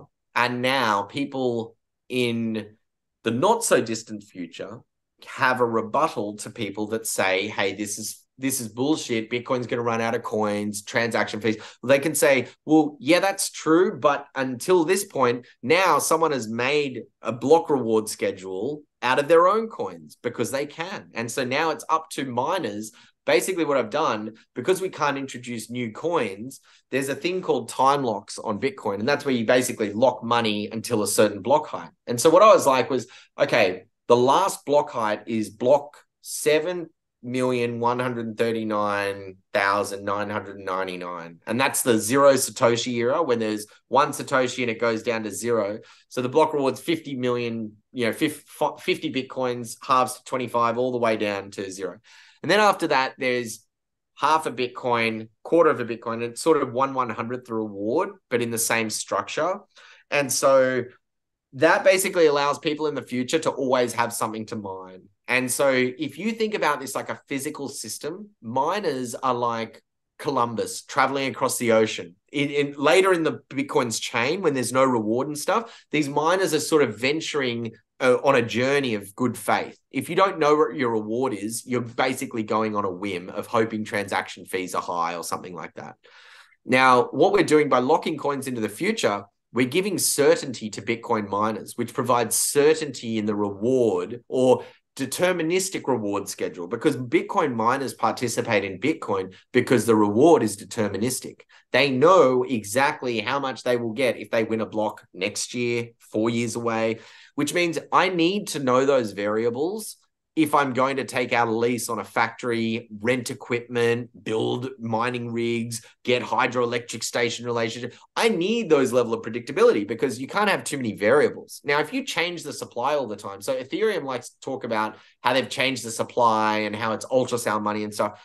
People don't get it. The answer is not a higher supply or a low supply, of inflation rate. It's a constant, predictable one. Because if you have predictability, you reduce risk. My risk goes up when my predictability goes down. My risk goes down when my predictability goes up. So like we were saying, you can take this kind of, you don't have to think about it once you grok Bitcoin and you understand it and you're starting to stack and, preserve your wealth correctly, you start realizing, oh my God, I'm an idiot. Like everything else is melting, but this. And so you start building confidence in your decision and conviction. But I do think it's the deterministic nature that makes it successful, not whether it's a 1% inflation rate or a 30% inflation rate. That's not the metric or the marker. That's a bonus point. The predictable, the marker that people pile on and build shit on is if something's predictable. I'm not going to go and build my 4-story home if I haven't had the geologist or the site builder, the site visitor come in and say, yeah, this is bedrock we're building. Like, there's no way I'm going to start building the home and only to find out we built it on clay, not the bedrock, and now it's all toast. People would never build the home until, imagine you're building a building in Japan and you can't speak to a geologist. It's an earthquake city. Like, you can't build whatever you're trying to build unless you know for certainty the ground you're standing on. And that's what Bitcoin does with wealth. People know for certainty the financial grounds that they're standing on. Not, oh, did someone mint some coins last night behind under the table? Oh, what happened to those other coins that got minted? How many are lost? No, I know every single thing and I can sleep like a baby because I know that no one can get their mitts on it or make special, amendments on the side. And I think that is what everyone hasn't realized yet, but it's bottled it up. And it's basically said, dude, you used to think about money every single day of your life? Yeah, dude, don't worry. Think about other cool shit. Surfing. Do you like surfing? Do you like table tennis? What do you like? Life is about to start now because you're not on the hamster wheel. Because if my money's melting, I have to be on the hamster wheel by definition, because I need to keep replenishing my melting blocks of ice. But if my blocks of ice, and there's chemistry reactions with like coal ovens where they spray chemicals on lumps of coal that makes it that big. Like the lump of coal goes from that big to that big. And now, steel manufacturing and shit can do stuff. That's what Bitcoin is. You buy this much, you could spend that much in 10 years. It'll grow. It's like a plant. It will grow. Like if your plant grows in your house, your Bitcoins are going to grow in your pocket. They're not going to grow in an exchange, just like you're not going to put your plant in someone else's home and hope that they water it. You can't count on them to water it or to love it as much as you. Your Bitcoins, if you treat them like plants where they're in your control, they're in your love and care, and you treat them with respect and whatever, you raise them and they flourish. All you got to do is just not lose them. I've lost heaps of coins before. It's the worst, but it happens. And mental model has to be ready to lose things, to gain things, but just to be appreciative when you do have a stack or any kind of stack, you're light years ahead. Oh, like put it this way. I'm not a smart person, but I'm not an idiot either. If any person was coming to me they wanted to know how to get ahead in life, and they're 10 years old, I would say work every day and just start buying Bitcoin. And everyone can say what they want about, oh, it's too volatile, whatever. I would recommend, I'm not recommending people to buy Bitcoin. I'm recommending them to buy a predictable supply schedule. That's all. Now, show me anything that's got it. That's what you should be buying. Okay, there's only one thing on earth that has it, and that's Bitcoin. Okay, then that's where we're starting. That's the only asset. You need diversification. So if you think about your portfolio, people split it to property and bonds and stuff. No, split it to deterministic and indeterministic, and those two buckets. You can have deterministic wealth preservation and indeterministic wealth preservation. The indeterministic bucket is going to be sleepless nights, confusion, paperwork, red tape, landlord bills, auction bill, everything bills, construction, maintenance, everything. Or there's Bitcoin, which is buy it, hold it, don't lose it, and get learning. One is way easier than the other. And now, let's build the case for the Bitcoin case.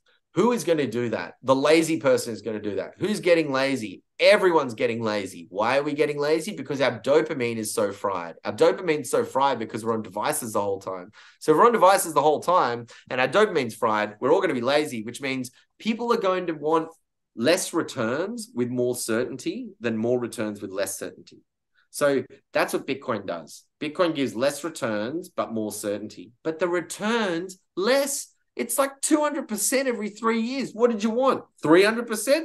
Like, do you know what I mean? We start feeling like, I'm pretty sure like half of these people are like, oh, Bitcoin, do something. It's like, mate, I saw your bank account a year ago. You're in an 0.05% term deposit. You sit down, young lady, and stop complaining. Do you know what I mean? Like, that's kind of what you think. I get it all. Like, I get the desire to, want bigger return. It's a natural thing, but it's funny. We have to sort of circuit break ourselves and be like, hold on, I'm complaining that this isn't doing enough. Geez, I would never go back to the old ways. Sorry for complaining. You have a moment of gratitude for a second there. But man, I just feel so privileged. Like, what an exciting time. We're all still trying to figure it out. We don't even know if it's going to work. We don't even know if it's not going to work. But man, it's just, it's cool. And I hope the people in the future are looking back on us today being like, guys, thanks for giving it a crack. Muchos gracias. Yeah. Yeah, so I want to crack into this. So a lot of things came to mind here. I love that, this is like a wormhole into the future and we can push forward sats and there's zero entropy. Mm. I find this experiment to be incredibly perplexing and a paradox, though, and I have so many up and down thoughts about it. Yeah. So, and it also brought up a few anecdotes for me. One, when people talk about like wealth, like rich versus wealth, and it makes me think of an old Chris Rock joke. And he says, like Shaq is rich, Oprah is wealthy. And if Oprah woke up with Shaq's money, she would jump out of the Sears Tower and slit her neck on the way down. Slit her throat on the way down. It's the And best. and that's where, you kind of get this relationship between humans and numbers and worth and value and things like that. And we're thinking about, when we think about freedom and the power of Bitcoin and Satoshis and the value of a sat, I really think about, the movie Shawshank Redemption and Red and Brooks. So, Red goes into prison, or Brooks goes into prison. He spends his whole life in prison and he gets out and he's still in prison. Mentally, he's never left. He's institutionalized. He's not a free man inside or out. Red goes into prison and he finds a way to find, freedom within the prison. He develops a hobby collecting rocks and polishing them and whatever, and a way to spend his time and be free in his mind. And so I think about, when someone buys their first sats, and I don't care if they buy them on Cash App or they self-custody, but when you buy $10 or $100 in sats and you think about, I don't care if you move them through a third-party app, but you think about how these are yours and no one can get between you and how many your portion of the network. It's a very powerful thing when you think about inflation. Your slice of the pie is not changing. Yes. Go to sleep comfortably knowing that. Yes. And as a family man with an economics degree and an accounting degree and a finance degree and just trying to solve life's little money problems, having something that doesn't melt is a renaissance. But how does that change your peace of mind personally? Like, you're not 1,000,000%. That's what I mean. You don't even have to experience the increase in purchasing power of the Bitcoin. You don't even have to get a lot of Bitcoin. You can realize you have a tool there that can work to solve this particular problem, and how much you want to, get at that tool is up to you, and how much you need of it to get the piece you need.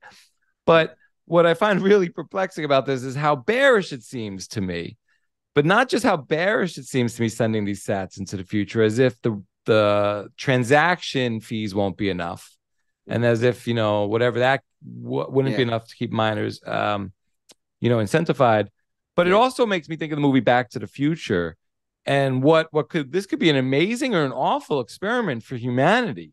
I don't know. And I don't know what it's going to look like for you in the future, your legacy, meaning is this going to be referred to as, Dunworth's gift to humanity? Or Dunworth's, or is this the poison pill that ruined everyone's day, or ruined his own legacy, or Dunworth's remorse? I mean, he's just having a lot of sats that will accrue a lot of purchasing value into the future, and then will affect possibly, and that's what's interesting, how this gets disseminated in the future. Does all of humanity pull together and partake?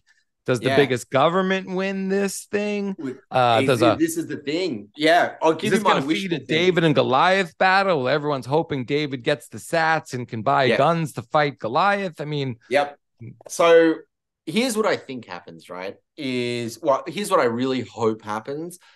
The ideal scenarios be that everyone sees this iceberg coming from a really far away. Like we're 120 years away and we can see it coming, right? We have the chain that shows us it's there. We can prove everything. But not a lot of people would be paying attention right now.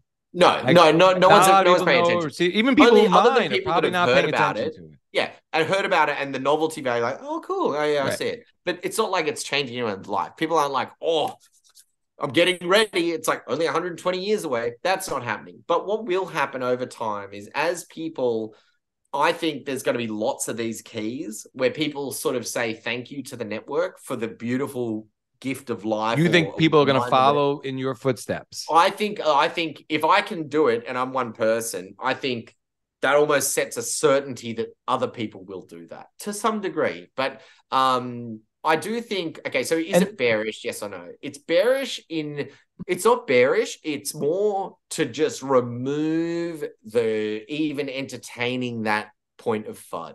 Oh, well, what if transaction fees are high? Don't know, don't care. What if no one follows suit? Yeah. No one follows suit. And Then and it's like, but we need and somehow the bearish premise pans out, and miners are like, we need these Dunworth sats that are coming. Yeah, and then they've already. I put them. There's already 100. Because at this point, there's not going to be a lot of maybe appetite for humanity to send more sats forward. Yeah, maybe because now it's got more. It's a choke point where it gets heavier and heavier. So I did it like 2 years ago now. So anyone that does it today, they've got 2 years of the network's weight. Like if you started earlier than someone, it's like sediment on the rocks, like the layers of rock, right? When you dig into the earth, you see like the age of the earth by the rock contouring and stuff like that.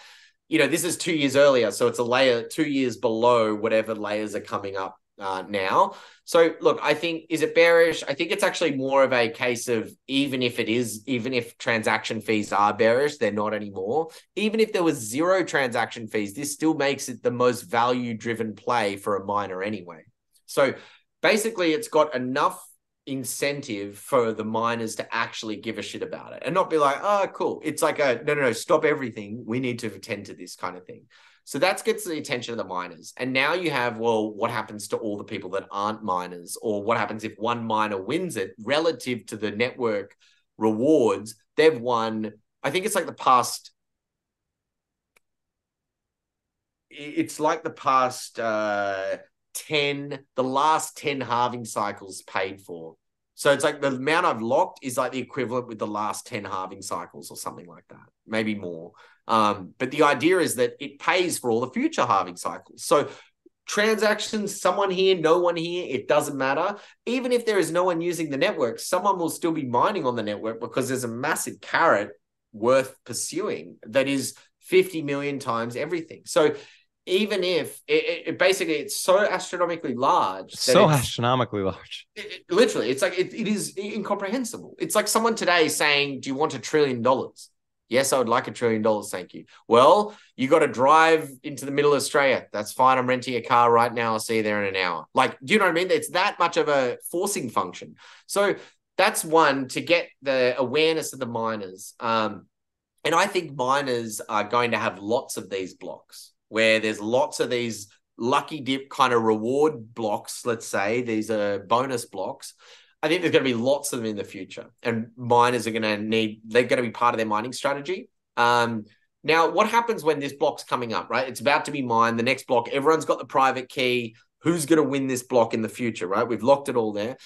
I think because it's going to be so drastic, it will, and this is one of the deliberate reasons, was make it a really exaggerated reward, really exaggerated, so that it is so good that it makes people not want to compete with each other and forces people to hedge. Which means if I'm Iris Energy and you're Riot, but we're both seeing something that could pay our bills for 25 years in front of us, we're going to figure out a way to shake hands and do a pooling operation where whatever, if you win, I'm getting a cut. If you win, I'm getting a cut. But the reward is so big, it's too big.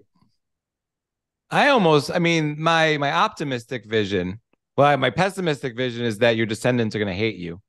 Oh, God. Probably. That probably will anyway. I've done it. Well, I just mean at that moment. I mean, at that moment when they're like, Michael had a half a Bitcoin and he didn't save it for us. Fuck him. The optimistic version, and I don't know how this plays out, but one scenario is that everyone's mining. Their toasters mining, their their home heaters mining, their pool heaters mining, their electric hybrid cars mining, whatever it is. Plugged in, anything's plugged in. That's one way I see looking at the future, and in that way, most of these people would pool together. And they would get sprinkled some Dunworth sats when, a family has like 7 sats for, a generation, and they might get 2 or 3 out of this thing. Yeah. And that would just be like, Willy Wonka, the golden ticket kind of thing. It is. It's like a golden ticket or the everlasting gobstopper. They lick the everlasting gobstopper. It's not going anywhere. It's kind of like that, where it's so large that it shouldn't be usable, like by one entity. And I think the premise of it was, in the positive side, was I hope that it was so big that it forced the world's biggest kind of multi-sig all at one moment, which is basically, and it might be 8 billion of 8 billion multi-sig. Well, it wouldn't be that. It'd be, clusters of multi-sigs where your local municipality is a multi-sig that is contributing to the Australian multi-sig. And it's almost like the whole world is connected, ready for this one moment, which is like a moment in time. It's the last moment. It is quite literally the last block of the chain. So when Satoshi started it from the Genesis block, this is the very last block. And then there's the new reward. So what's it's sort of mind like bending. I think even without this, the system's going to work incredibly well. Yeah. And each Satoshi that's mined at this period of time is going to be incredibly valued. Yeah. It's worth 10 minutes of the world's energy at the time, whatever that is. So, I mean, you release 50 million times 10 minutes of the world's energy. Yeah. And that's the notion that is kind of interesting. It's like, this is like a nuclear bomb being detonated at a particular period of time. The unleashing of so much energy, kind of like Satoshi's coins being moved today. This would be like a fraction of that being moved in the future. Yeah. And the idea is designed to have a similar weight. So like if you look at the network, right, let's say there's 300 million wallets on the network. The way that we determine like the emergent properties of those wallets would be, one is their balance, and then two, of the balance that all these wallets have. Like to say you want to see the most influential. So let's imagine Bitcoin as a protocol, this thing that lives digitally. Now, how can it affect the physical world, right? How can one key's movements on the Bitcoin network affect the physical world drastically? And usually every address is just normal. The way that addresses get attention is by their weight, and their weight comes from their days destroyed, which means if I have an address, you and I both got 10 Bitcoins in an address. I haven't touched mine since 2009. You've touched yours yesterday. Now, when I move my coins, it's probably going to be someone on Twitter says, hey, coins just moved that haven't been touched since 2009. Those kind of things, right? You have all these sort of canaries in the coal mines that kind of do their thing.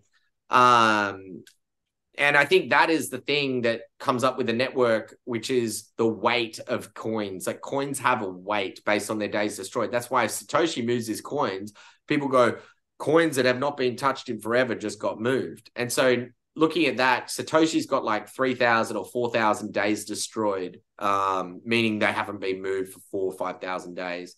And I think this will, by the end of it, it'll have like 45,000 days or something like that.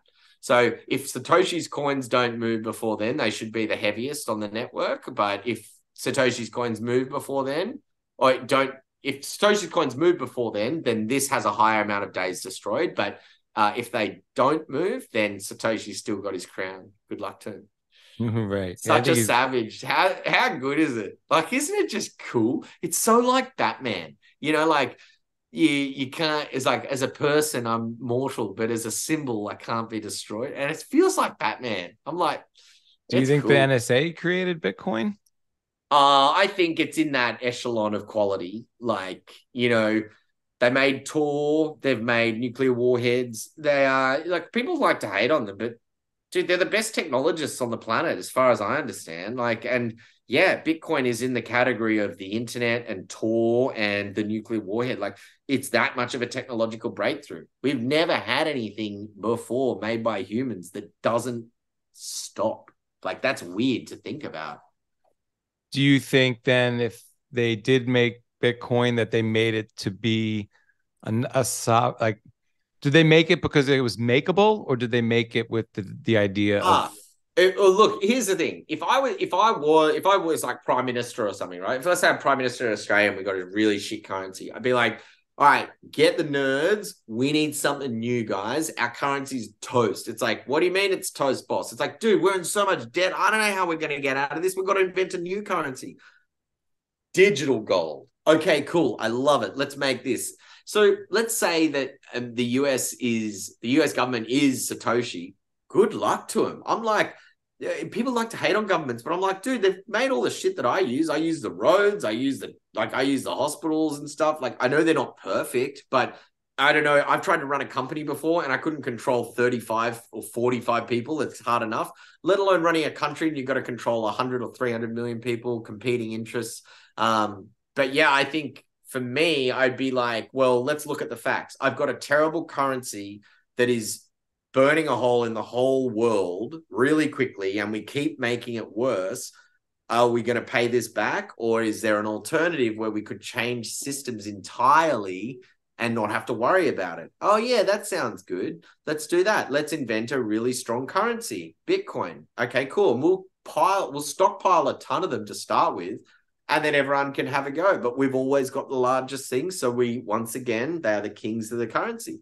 So if that is the case, which it probably is, I think that is... You think, that the NSA created Bitcoin? Oh, I think it's someone in that level. Like that level of orchestration, coordination. So you think it's a group effort?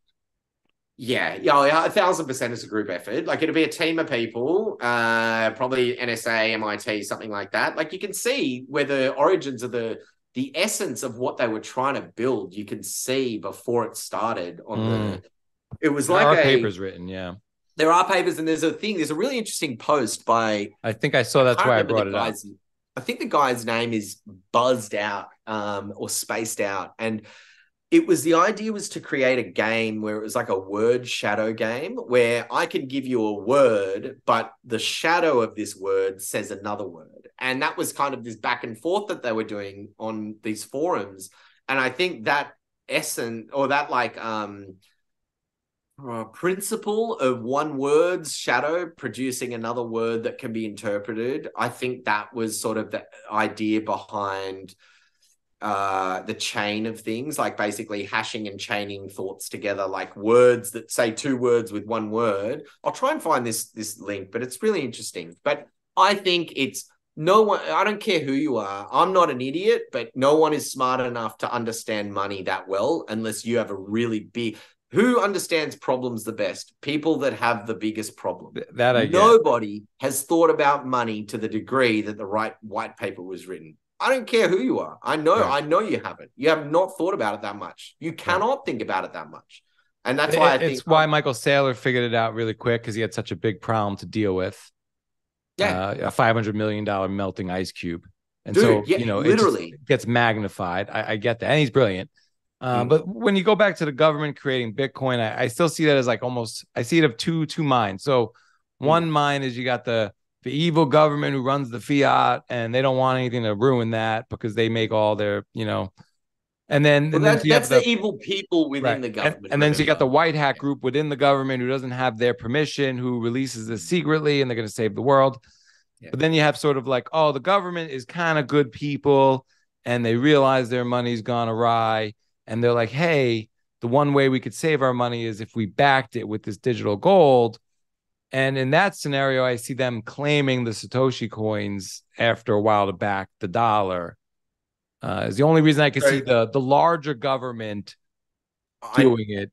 Because to release it without, actually capturing the value they created just doesn't seem very governmental to me. Right. And that's why that's almost like the clue is that someone's reserved a little something for themselves along the way. Now, that's a clue. And of course, the other they did it honestly, they mined it all fairly. Of course. Then the other clue would be the government doesn't know who Satoshi is. And the only people who could cover that up. When I say that's not possible, that's not possible. Right. There is no way on earth. No and I bread can tell you exactly how to do it. Open up any file. Like, so everyone's got access, like not everyone, but all the governments have access to everyone's information everywhere, right? They've got years and years of online data. No worries. Search all. Show me the first time that the keystrokes Satoshi Nakamoto showed up on a computer. Cool. Now we can laser it in because someone had to type the white paper. You had to publish the white paper.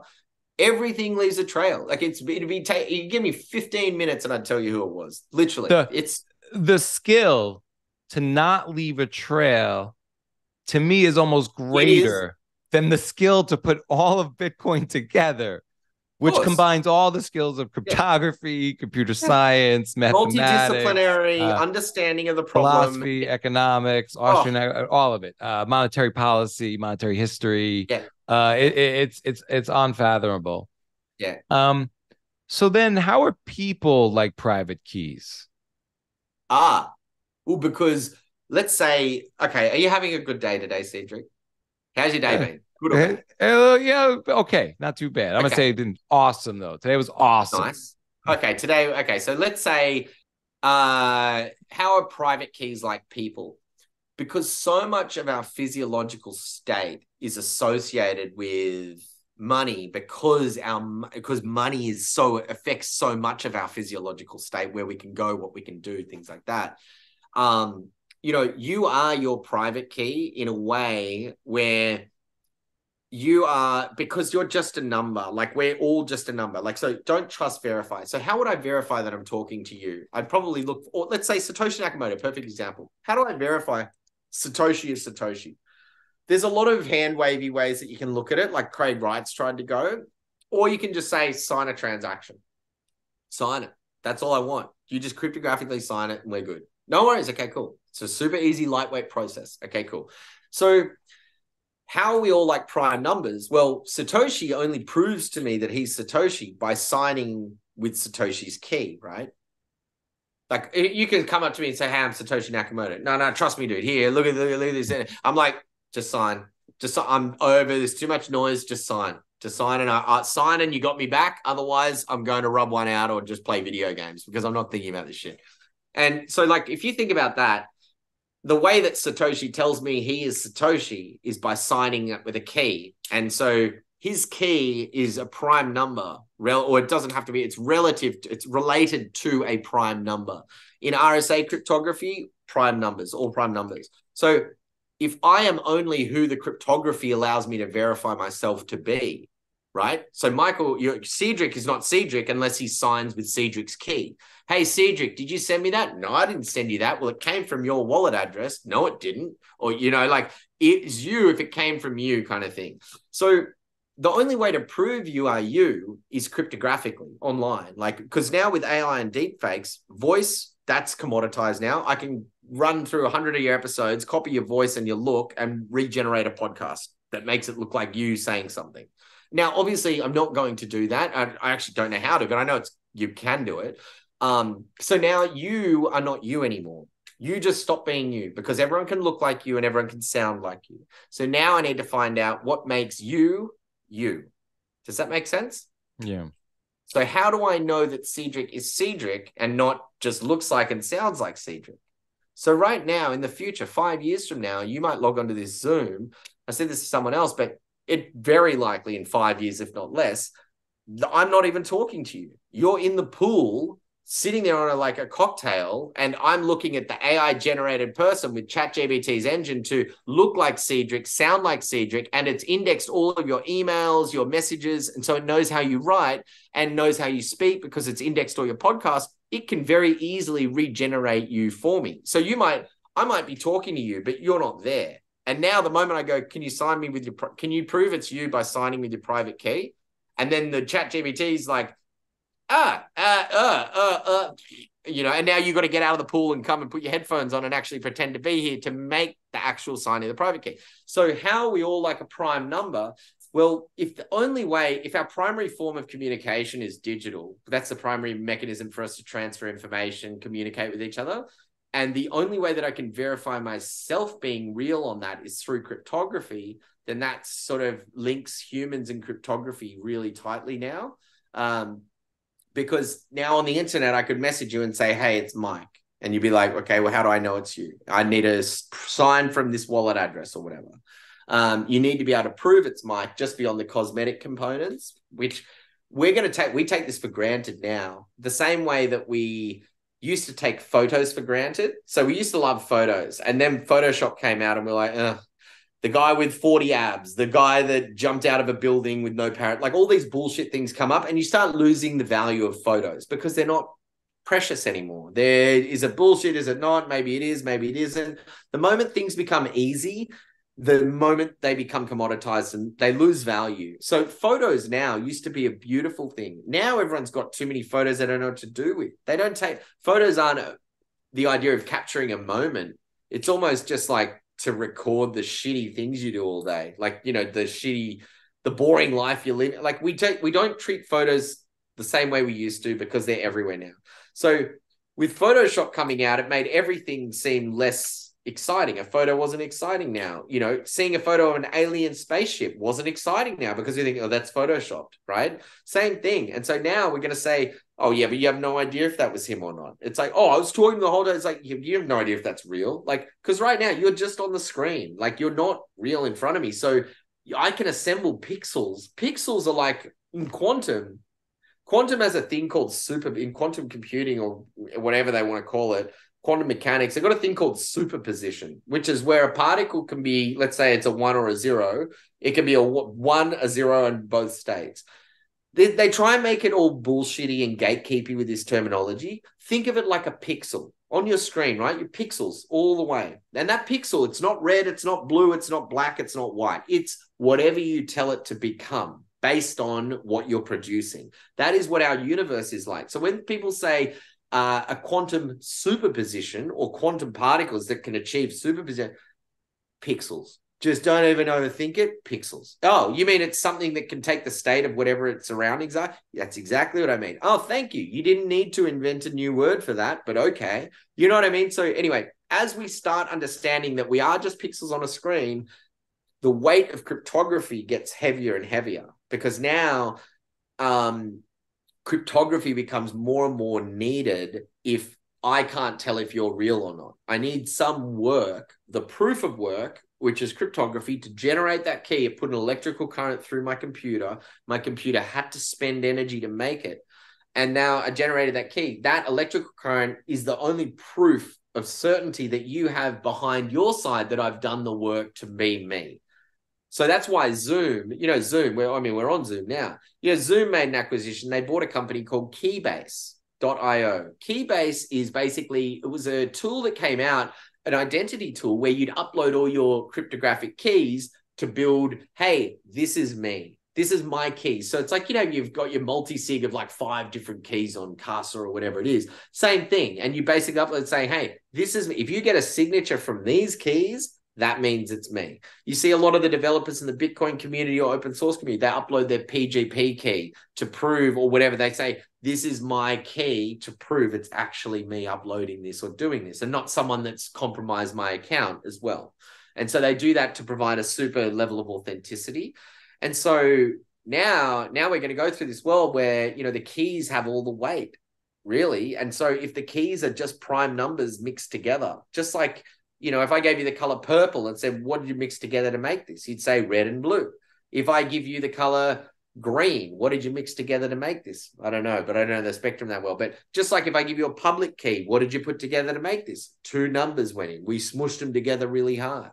And that's sort of cryptography, is just smashing 2 numbers together through an equation. Like, for lack of a better thought, just like how when we were cavemen, 2 rocks, smash them together, a little spark flew off. That's the emergent property of putting something under such high pressure, something has to give. And that spark is imagine us sitting around a campfire, not even a campfire, sorry, we didn't even have a campfire, sitting around with our rocks in our cave, and we're like, ugh, and we smash it. It's like, and we think, what happens if I smash it as hard as possible together? Because this thing's unbreakable. And then this emergent property, a spark comes off.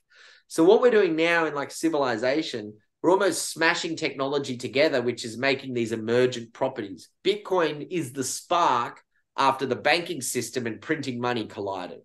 Does that make sense? You've got a rock called the banking system, a rock called the money printer, smash it together, this tiny little spark. It was just a tiny thought, but enough weight, enough pressure of these 2 things that someone believes to be contradictory or ineffective or whatever they are. That tiny spark is that glimmer of hope. It is possible. There is a chink in the arm. If you smash it together hard enough, some change of state occurs. And so that I look at the white paper like the spark after smashing 2 massive rocks together, a money printer and a banking system, and you smash them together, the spark that came off them was the white paper. And so I think coming full circle, and I know this is a really, really long-winded roundabout way to answer your question, we're all becoming prime numbers. Now that I think, well, as we all become more and more the cryptography that we verify ourselves with, we lean more and more on that. So if you're not just your face online, so like right now to verify you, I can say FaceTime me and I see your face and it sort of seems legit and we're fine. But like I couldn't ask for a recorded video. If Joe Rogan was my customer, I said, can you record a video saying you verify this, this, and this transaction? I'd have to do it live because I know it's too easy to make a fake Joe Rogan voice and a fake Joe Rogan face. Do you know what I mean? And so now I have to verify it through my eyes or cryptographically. I say, hey, Joe, that's cool, but I need you to sign a transaction from your account first because I just can't do this. I don't know it's you. And so what is real? I think that becomes a very big question soon. And, what is real? We start defining real as well. Numbers are numbers real now? Well, my private key is my only representation of myself because my face doesn't do it because everyone can look like me. Everyone can sound like me online because we can all copy each other now. So if everyone can look like Cedric and sound like Cedric, how do I know I'm talking to the real Cedric? I've got to get you to sign a transaction or use some mechanism of work to prove it's you. Whatever that work is probably going to be agreed upon locally, like you and I.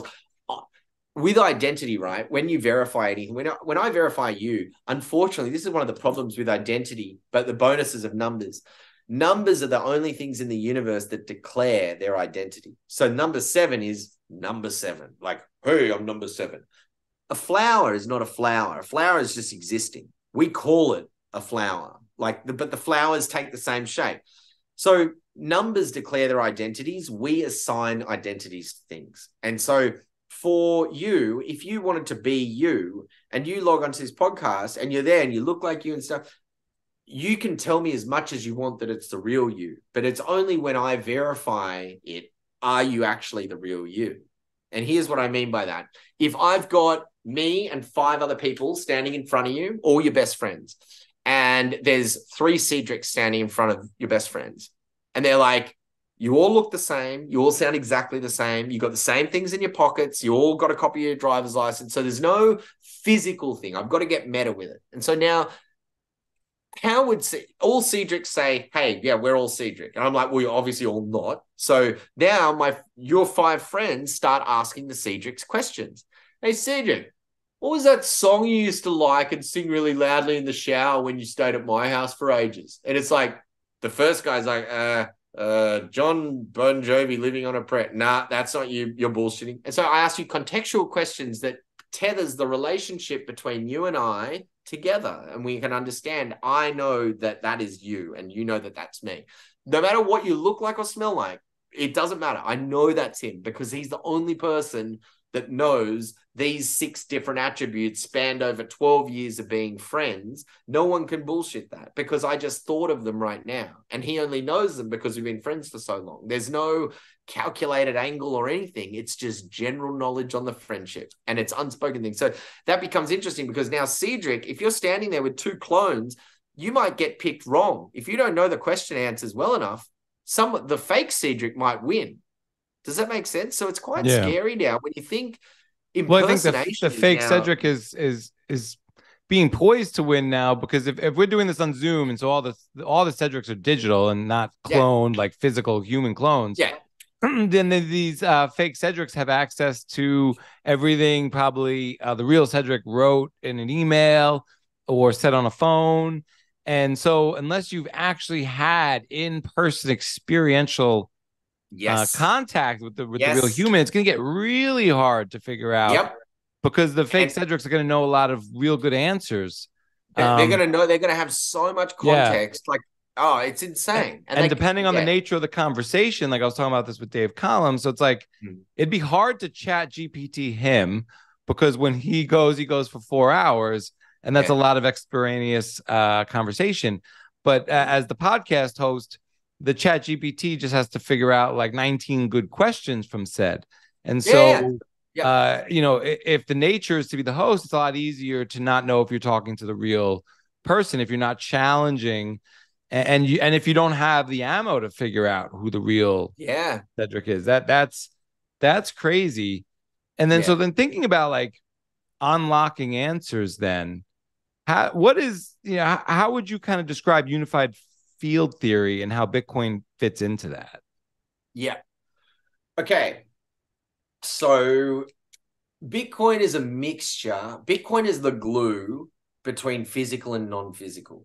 because what it's done to us, it's shown us that the power of a non-physical piece of anything or entity, nothing is real in Bitcoin. It's only made out of numbers, but it can have mind-altering effects, right? Like astronomically mind-altering effects. That to me is quite fascinating. And so Bitcoin is sort of the glue, because the thermodynamic proof of work is the physical component, where it needs that electrical current on the grid sent through the ASIC to hit that proof of work mark of, trailing 10 zeros or whatever for mining a block. And so because Bitcoin is the glue between the non-real world of cryptography and the real physical world of thermodynamics, those are pairing a thermodynamic energy signature with a cryptographic energy signature. So, when you say sign a transaction, or, send me the signature, or there's a signature of this transaction, that's proof that they signed that at that time and they signed whatever it said. So whenever that happens, there's an electrical current. Like if we could see the earth and the grid, like almost like veins with electricity running around them, we could zoom in specifically to an ASIC computer that mined your Bitcoin, or that mined your transaction that you submitted. So we could theoretically find who like what computer that spark existed through. So the spark, when it went, try this answer, and it went tink, and it won it, your whole world is connected to that spark. And so a unified field theory, for me, I think cryptography is going to be the straw that breaks the camel's back for that. And let me explain what I mean by that, which is Bitcoin has brought a lot of attention to applied cryptography, right? It is a cryptographic system. That's what Bitcoin is built on, cryptography. We don't look at it like that. We look at it like money and talk about it like that. But at the end of the day, it brought a huge amount of attention to a cryptographic distributed system. And now what I believe everyone's going to realize is that the relationship between cryptographic keys and them being just an intersection of two prime numbers, I think that is going to start teaching us to look at things that aren't cryptographic or aren't numerical with the same behavior, which is things are just a collision of two other things always. Whether that's prime numbers, whether it is particles, like that's made up of, what is it? Carbon is made up of one hydrogen and one oxygen, or whatever it is. Two carbon and particles are made up of shit. They've got like recipes and stuff like that. Everything is made up of something else, basically. There's nothing unique. Everything is only the composition of things that came before it. So I'm only a composition. The maximum composition I can be is whatever my parents' DNA maximum range is. We have a boundary on what we can and cannot do and be. And I think basically the essence of what Bitcoin will do, it's going to teach everyone how to look and see things in a cryptographic way. Everyone knows what a hash function is now. 5 years ago, that might not be the case. 10 years or whatever, maybe not the case. Now, everyone. So if everyone knows what a hash function is now, everyone's going to know about prime numbers in 15 years or whatever. And then in 20 years after that, everyone's going to know a solution to find those. But like times change. We're going to find solutions to these things over time. But one of the interesting things for me is like, prime numbers right now, every single cryptographic key on planet Earth, bar none, are bound to the behavior of prime numbers. Now, what that means is basically like saying every single person on the Bitcoin blockchain is deriving their Bitcoin address from the same seed phrase. Does that make sense? Meaning if someone finds that seed phrase, that's problematic for every person on the network because their Bitcoins are being held by a wallet that controls that seed phrase. Do you know what I mean? It's like a private key to the universe. So a seed phrase, when I've got a seed phrase, it's 12 words and I can derive 1 billion addresses from them. Now, let's imagine hypothetically that everyone that uses the Bitcoin network is using a wallet that is derived all from the same seed phrase.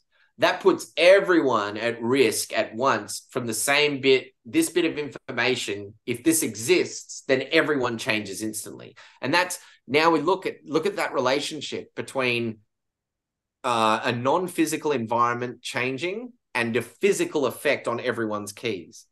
So basically what I'm saying is prime numbers are like the private key to the universe. They affect every particle and everything about that because they've got the tightest relationship with energy. This is my belief. This is not what Einstein's saying or anything like that. This is what I believe, and I'm happy to put as much money as I can afford on someone to bet me to be wrong. But I wrote a white paper about it, basically saying that they're transitive in nature. So E equals mc squared is all the equations for physical stuff. Anything in the universe, it conforms to that equation.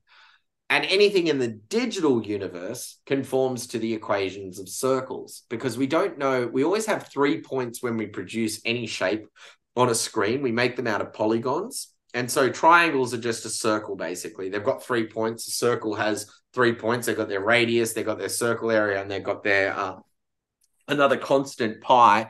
Sorry, I'm just moving here.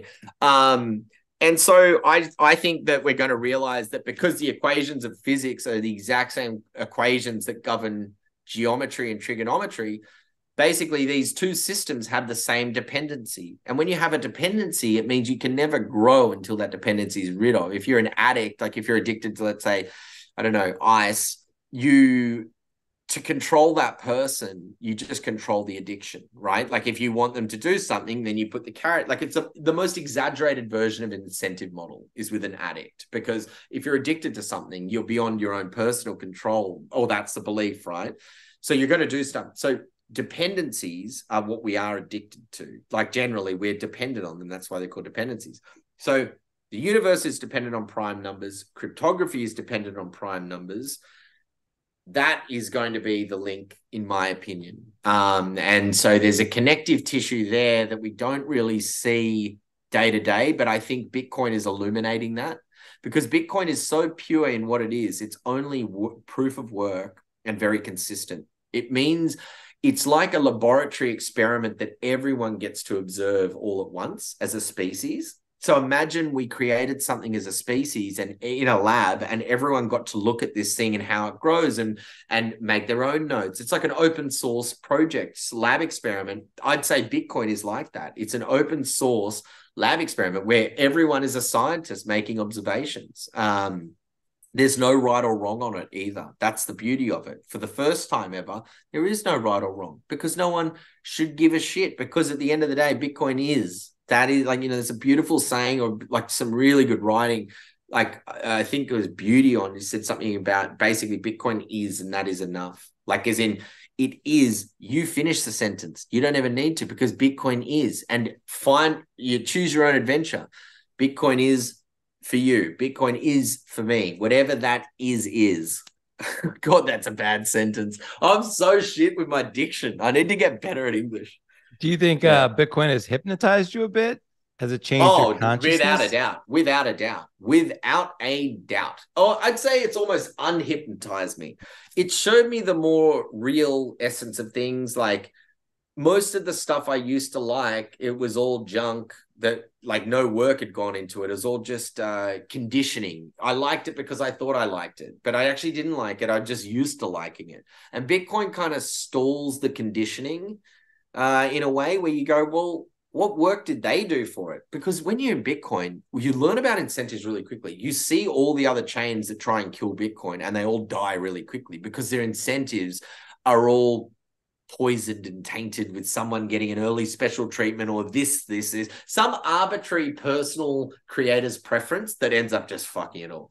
And so that's taught you incentive models and taught me about proof of work and all this kind of stuff, which has made me think more about things in my life. What aren't I working for that I'm getting? And it's like, oh, well, you're still healthy. It's like, well, we all take our health for granted because we got it for free.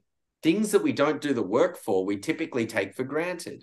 And so as a human being, that's one of the things we need to get a warning sign when we come out and say, hey, you better work on your body as much as fucking possible, dude. Well, why? Why does it matter? Let me tell you something, dude. You have no idea what price people would put on good health. And here's a really good saying, which is so true.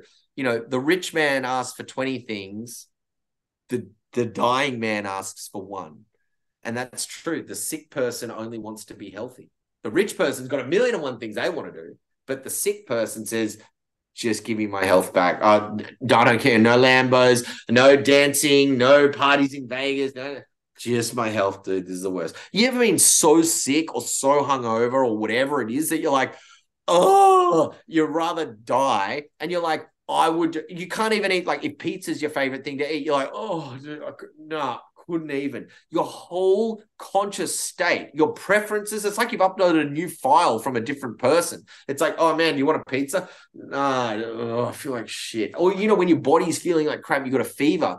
Yeah, I love pizza. I love lasagna. But no, I ain't fucking having anything but water or flat lemonade and dry bread or something. Like nothing. I don't want to disrupt it. And that's kind of like, I can't remember where I was going with it, but yeah. Anyway, that's shit. What was I going? When you're sick, you don't want anything.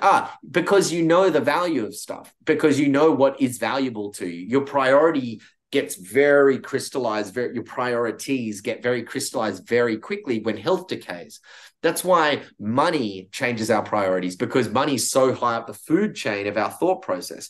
It goes health and survival, or I call it security, but let's say health and survival. Am I dying? Like if my arm is bleeding out, I'm going to go to the doctor before I go to work. Work is the next priority. But if I don't fix this thing, I can't get to the next priority. So if I don't fix my arm, I can't start making money, but I need to make money to buy the things that I don't need, blah, blah, blah, conditioning all the way down. So I think that's a huge thing. Like, just understanding the relationship between work and outcomes. And it seems very obvious, but you call me stupid, but that wasn't obvious to me. I'd always known early ripe, early rotten. I'd always had a decent work ethic, but I'd never had it so illuminating on repeat. When you see, we're doing this, chain fails, dies, shitty, blah, blows up, gets hacked. We're changing this, gets hacked, fucks up, dies, changes. Everything, like it always just basically fails in comparison to just the OG. I do my work every time. I'm not the fastest. I'm not the happiest. I'm not the friendliest, but I'm the most reliable. And that's a thumbs up. That's all you need. Are you going to be there? Cool. Like that's the time machine shit in the wormhole. The thing is, if you're building something for 120 years to look at, you got to know that the thing you're building it on is going to be there in 120 years. So people are like, oh, why wouldn't you build it on Ethereum? I'm like, why would I build it on Ethereum? Dude, they've changed like 8 different things in 3 years. And I'm not against Ethereum. I'm against changing shit. That's why I'm just adamant for this experiment. What I'm trying to do, it can't change. I've got to have a reliable geology test and the geological test of the footing or the grounding that you're building, whatever you are building on. You can choose to use the second strongest or the strongest, and there's no cost difference between the two. I'll take the strongest because now I don't have to think if there's a stronger option out there. I'm lazy though. I like thinking about things in what's going to cause me the least amount of headaches long term. What can you do now that solves it and you don't have to worry about it? And that's what I feel like Bitcoin does that with money. Like not instantly, because instant is not real, by the way. And all this instant shit, it's all fiat. Instant fixing, instant pain relief, instant. No, nothing that is instant is going to be beneficial, I don't think, usually. Even beware of short-term pleasures. Like there's a saying, beware of short-term pleasures, especially in our world. Gambling, drinking, drugs, sex, alcohol, whatever it is, all of that stuff is, it's exhibiting the opposite of delayed gratification, which is it's instant gratification. You drink a beer, feel better. You swipe on TikTok, you feel relieved. Whatever your poisons are. But I think just that delayed gratification that everyone is learning now. Bitcoin's not trying to be, we do it in 1 second. And then Solana comes out and says, well, we do 20 transactions per second. And everyone's like, who gives a shit? Like you're trying to fit the old broken fiat system on chain. That's not going to keep going. People aren't going to keep buying 30 PlayStations and a new iPhone every year. You are a product in a system. People aren't going to go to the doctors 3 times a year to get the same shot. It's not going to happen. People are going to find natural, longer lasting, persistent remedies. So instead of going and running 10 times a week, people are going to say, maybe I'm actually just going to eat clean. And then that takes all the headaches out. I don't need to wake up an hour early before work. So for me, one of those examples, I don't drive now.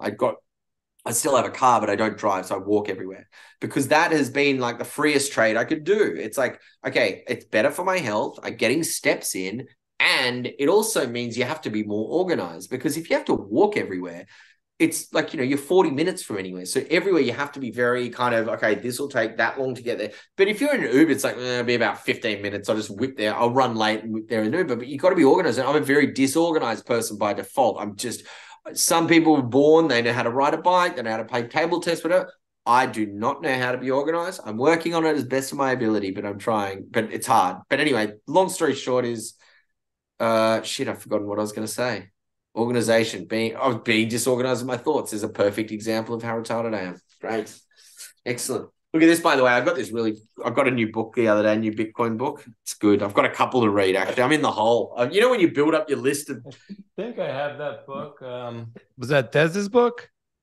Dude, this is Daz and Seb, Beers for Bitcoin.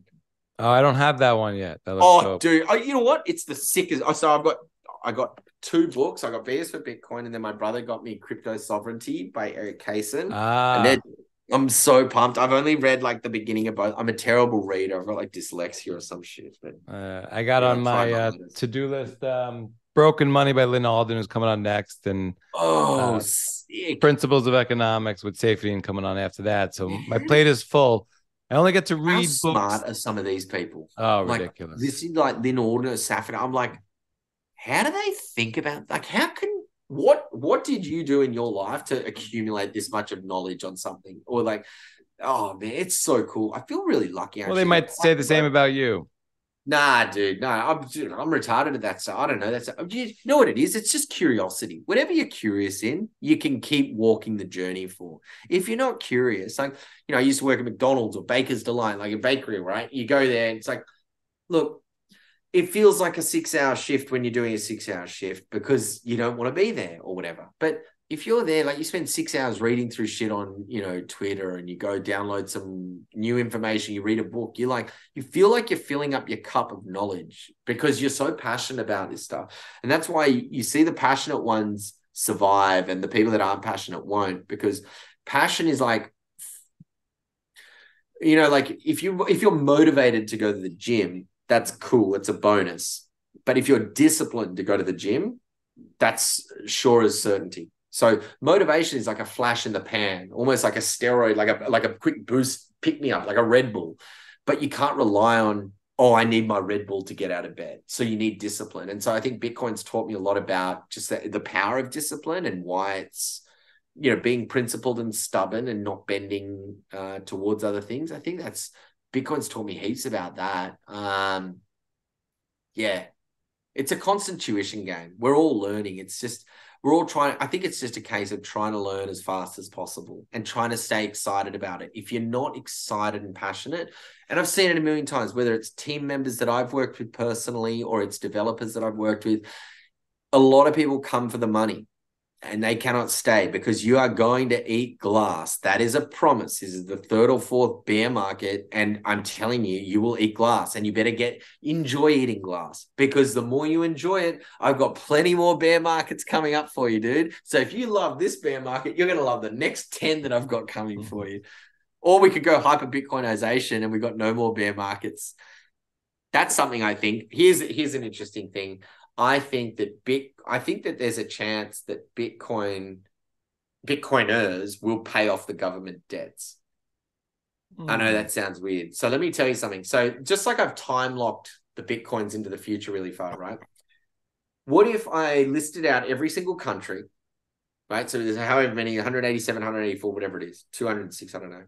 Every single country, their name, and the amount of debt they're in. Right? So let's take the entire world's countries and the entire world's debt, and let's basically find a trade. Get every country and say, hey guys, here's the trade.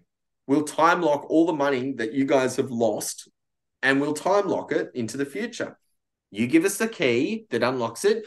I don't need to know the private key. That's up to you guys. But we're going to pay these back. You will get them. These are released in 30 years, and it'll be at a relationship of $1 for every 100 Satoshis.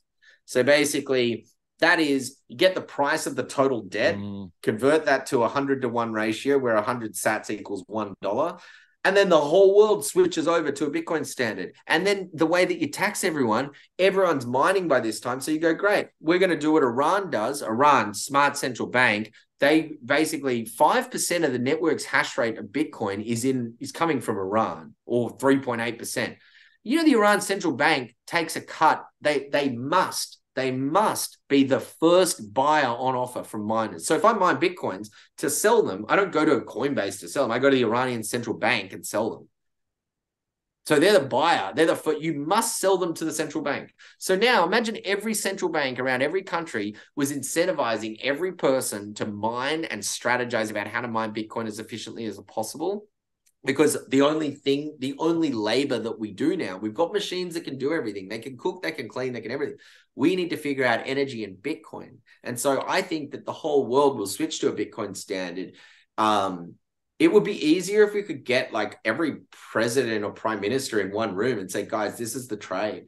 Get ahead of it. Like, that's it. Because they will all be superpowers. Everyone will be. And what's better is that everyone will be on one ledger, on one currency, speaking one language with one unified telephone.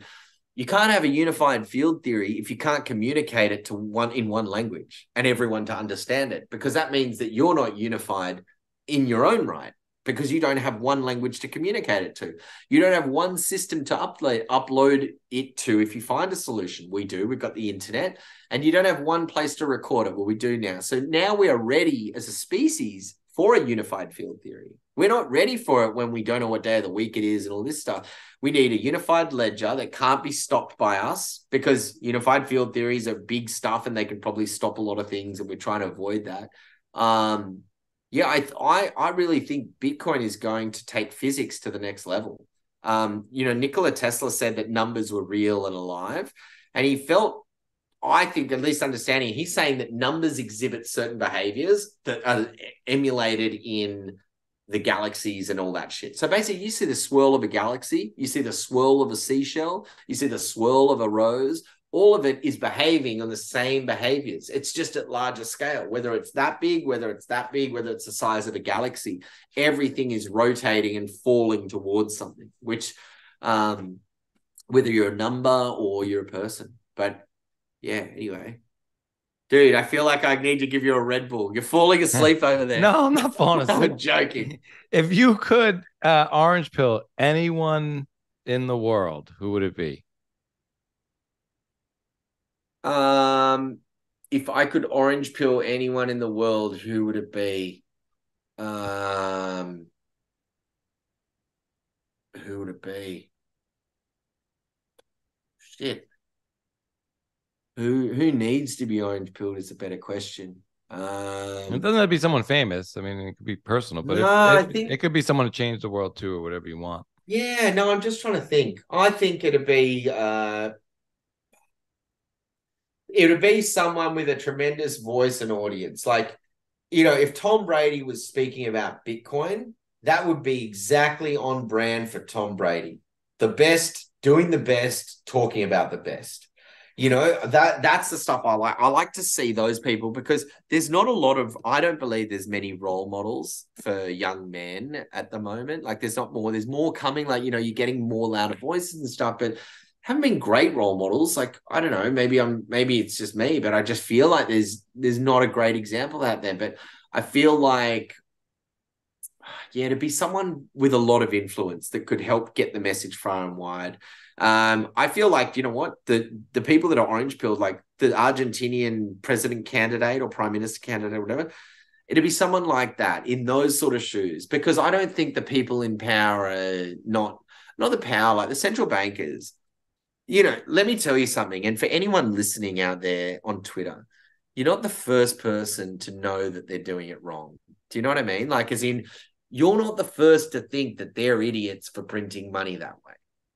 They don't think they're idiots. They know they've got the finger on the button of fucking dreams of life. Like, they get it. You're not the first person to notice it.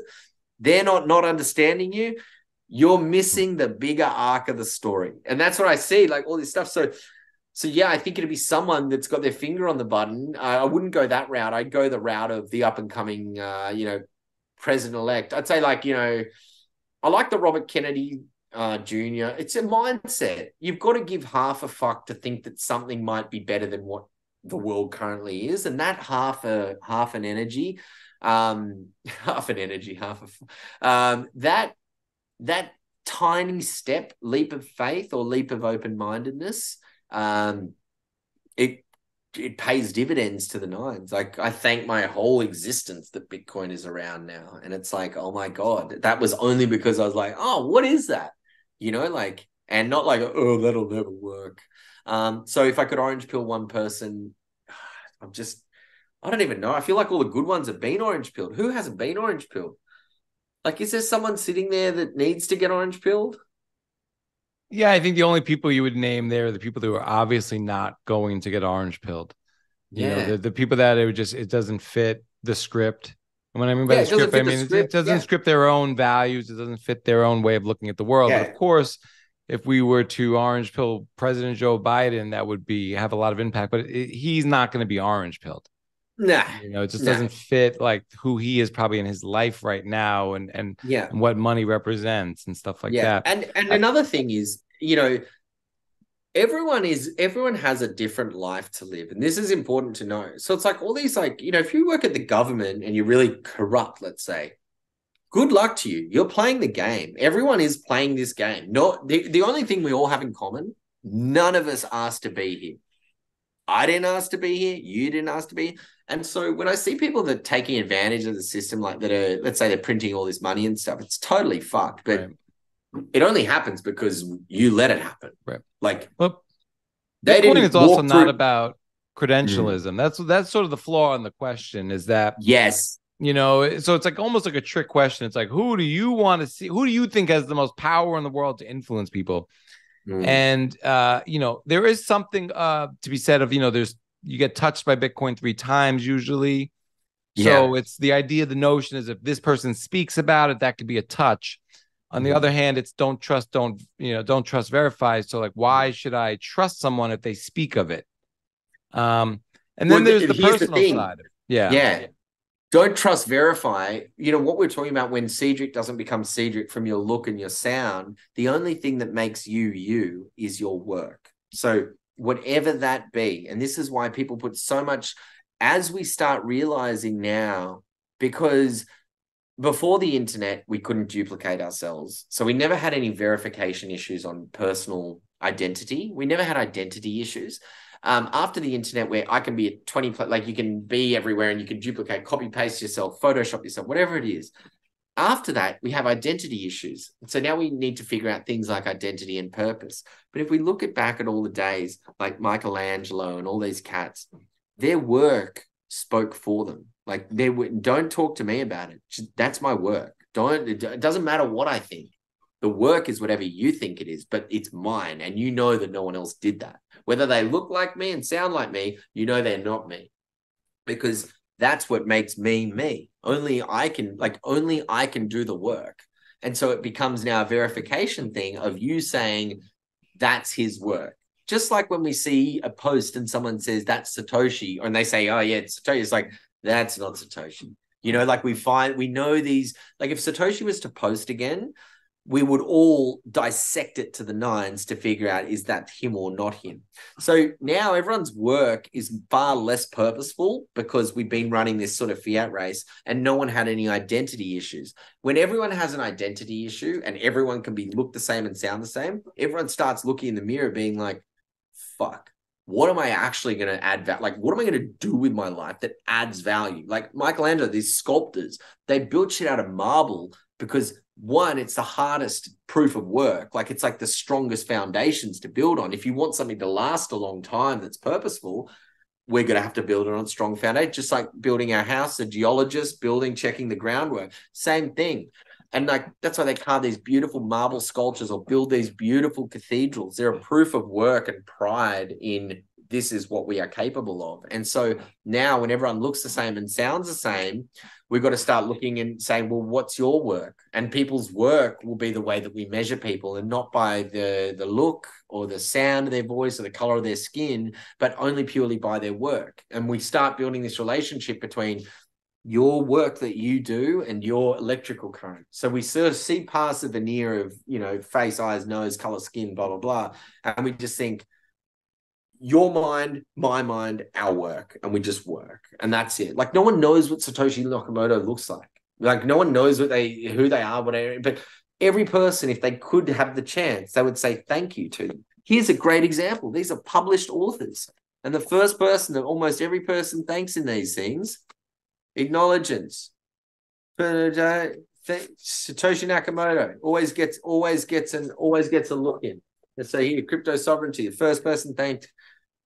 Yeah, I'd just like to thank Satoshi Nakamoto. And no one's met them. They don't know what the color of their skin. They don't know if they tell shit jokes. They don't know if their breath stinks. They don't know if they fart at dinner parties, but they love them. And isn't that weird? It's like a lost in translation moment where the whole world is falling in love with the same person or has a debt of gratitude to this person, but they've never met them. And it just goes to prove the whole point. Like, no one gives everyone sees past everything and everyone wants to see what work are you doing? What value are you adding in general? And so people can't deny the value that has been added by Satoshi. It's too real. And so now I think, but Satoshi did a great thing by challenging us all to think bigger. Hey, I'm going to disrupt. It's not like he was building let's call it a startup. And it's like, oh, what are you doing? Oh, we're going to make cloud infrastructure way more efficient. Oh, what are you doing? Oh, we're going to make it really easy to upload photos to social media. Oh, cool. What are you doing? Changing the definition of money. What?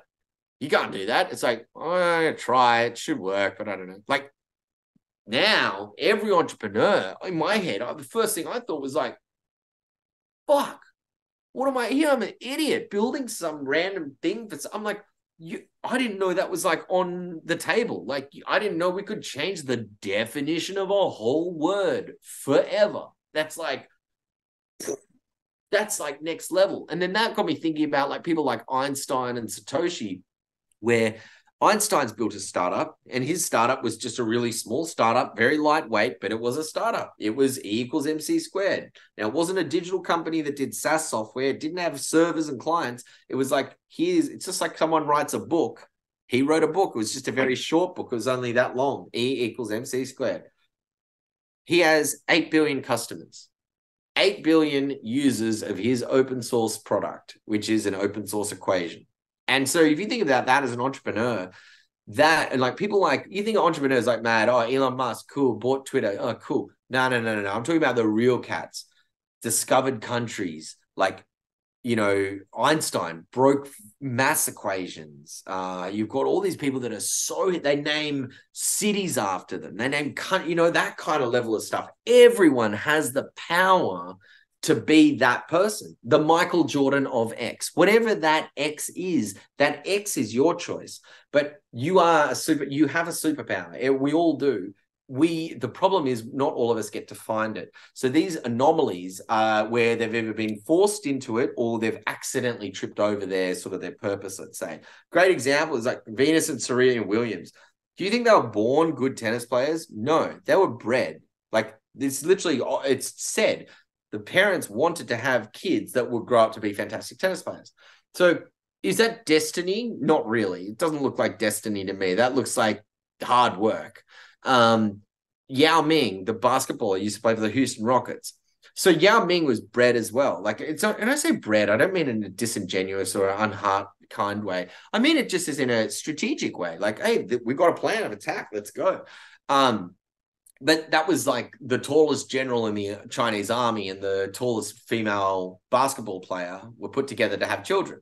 And Yao Ming was one of the children, and he grew up to be an exceptional basketball player that could penetrate the minds and hearts of the West and become a fantastic spokesperson for China. And I thought it was rad. I loved it. I thought Yao Ming was sick. So I've always been a big fan of that shit. But anyway, all this stuff, purpose, no one is good at things. We find our purpose. It takes time and there's so much noise. So I always think back to about how lucky people were in the olden days. People think, oh, it'd suck. Imagine having to go back to the year like 1800. It'd be like, yeah, what? And no advertising, no phone blowing me up, all that shit. And I've got time to think to myself and I can see all the stars because there's no smog and barely any pollution or whatever. Like, That sounds like a pretty good trade. And so I actually think, CG, I reckon sorry, No problem. I reckon we're on track to be labeled as the stupidest version of humanity that we've ever seen. No other version has been this dumb, like with this many own goals. We eat ourselves to death and we're poisoning ourselves with pharmaceuticals to death. And we're fucking our money. Like, no, there's been no more aggressive, divisive behavior. Even when Genghis Khan and there was wars around. Here's the thing about like killing someone versus slowly killing someone. I think it was Marcus Aurelius or someone, Caesar, said, you can always find people that are willing to die for you, but you can't find people that are willing to suffer for you, right? Suffering is hard. If you ask me to take a bullet to the head, I can't remember it. So it's probably like, yeah, okay, how much money am I getting or whatever? But if you ask me, dude, I need you to get, cut on the arm, everywhere on the body, once every 1 minute for 500 days in a row, I'll be like, fuck out of here. I'm not doing that shit. Like, fuck you. Find someone else. But that's the essence of suffering, right? And, if I look at a tool and a weapon, I would say that suffering looks like temperature control. And if I look at an economy, like if I was in a room and it got really hot and it kept getting really hot, I'm suffering, right? That's like a sauna. And if it keeps getting hot and I can't leave the room, it's really apparent. And I'm going to get hotter faster because now my mind's racing, right? That's what inflation is without Bitcoin. It's like a sauna with a temperature. You have no control over the temperature. Someone is standing outside with the temperature dial, touching it, and they're just turning it up. Now, as they're turning it up, everyone is getting hotter and more flustered and more paranoid. Oh, hey, when are they going to let us out? Whew, you're getting a bit warm. Everyone starts it. Now people's minds are starting to race.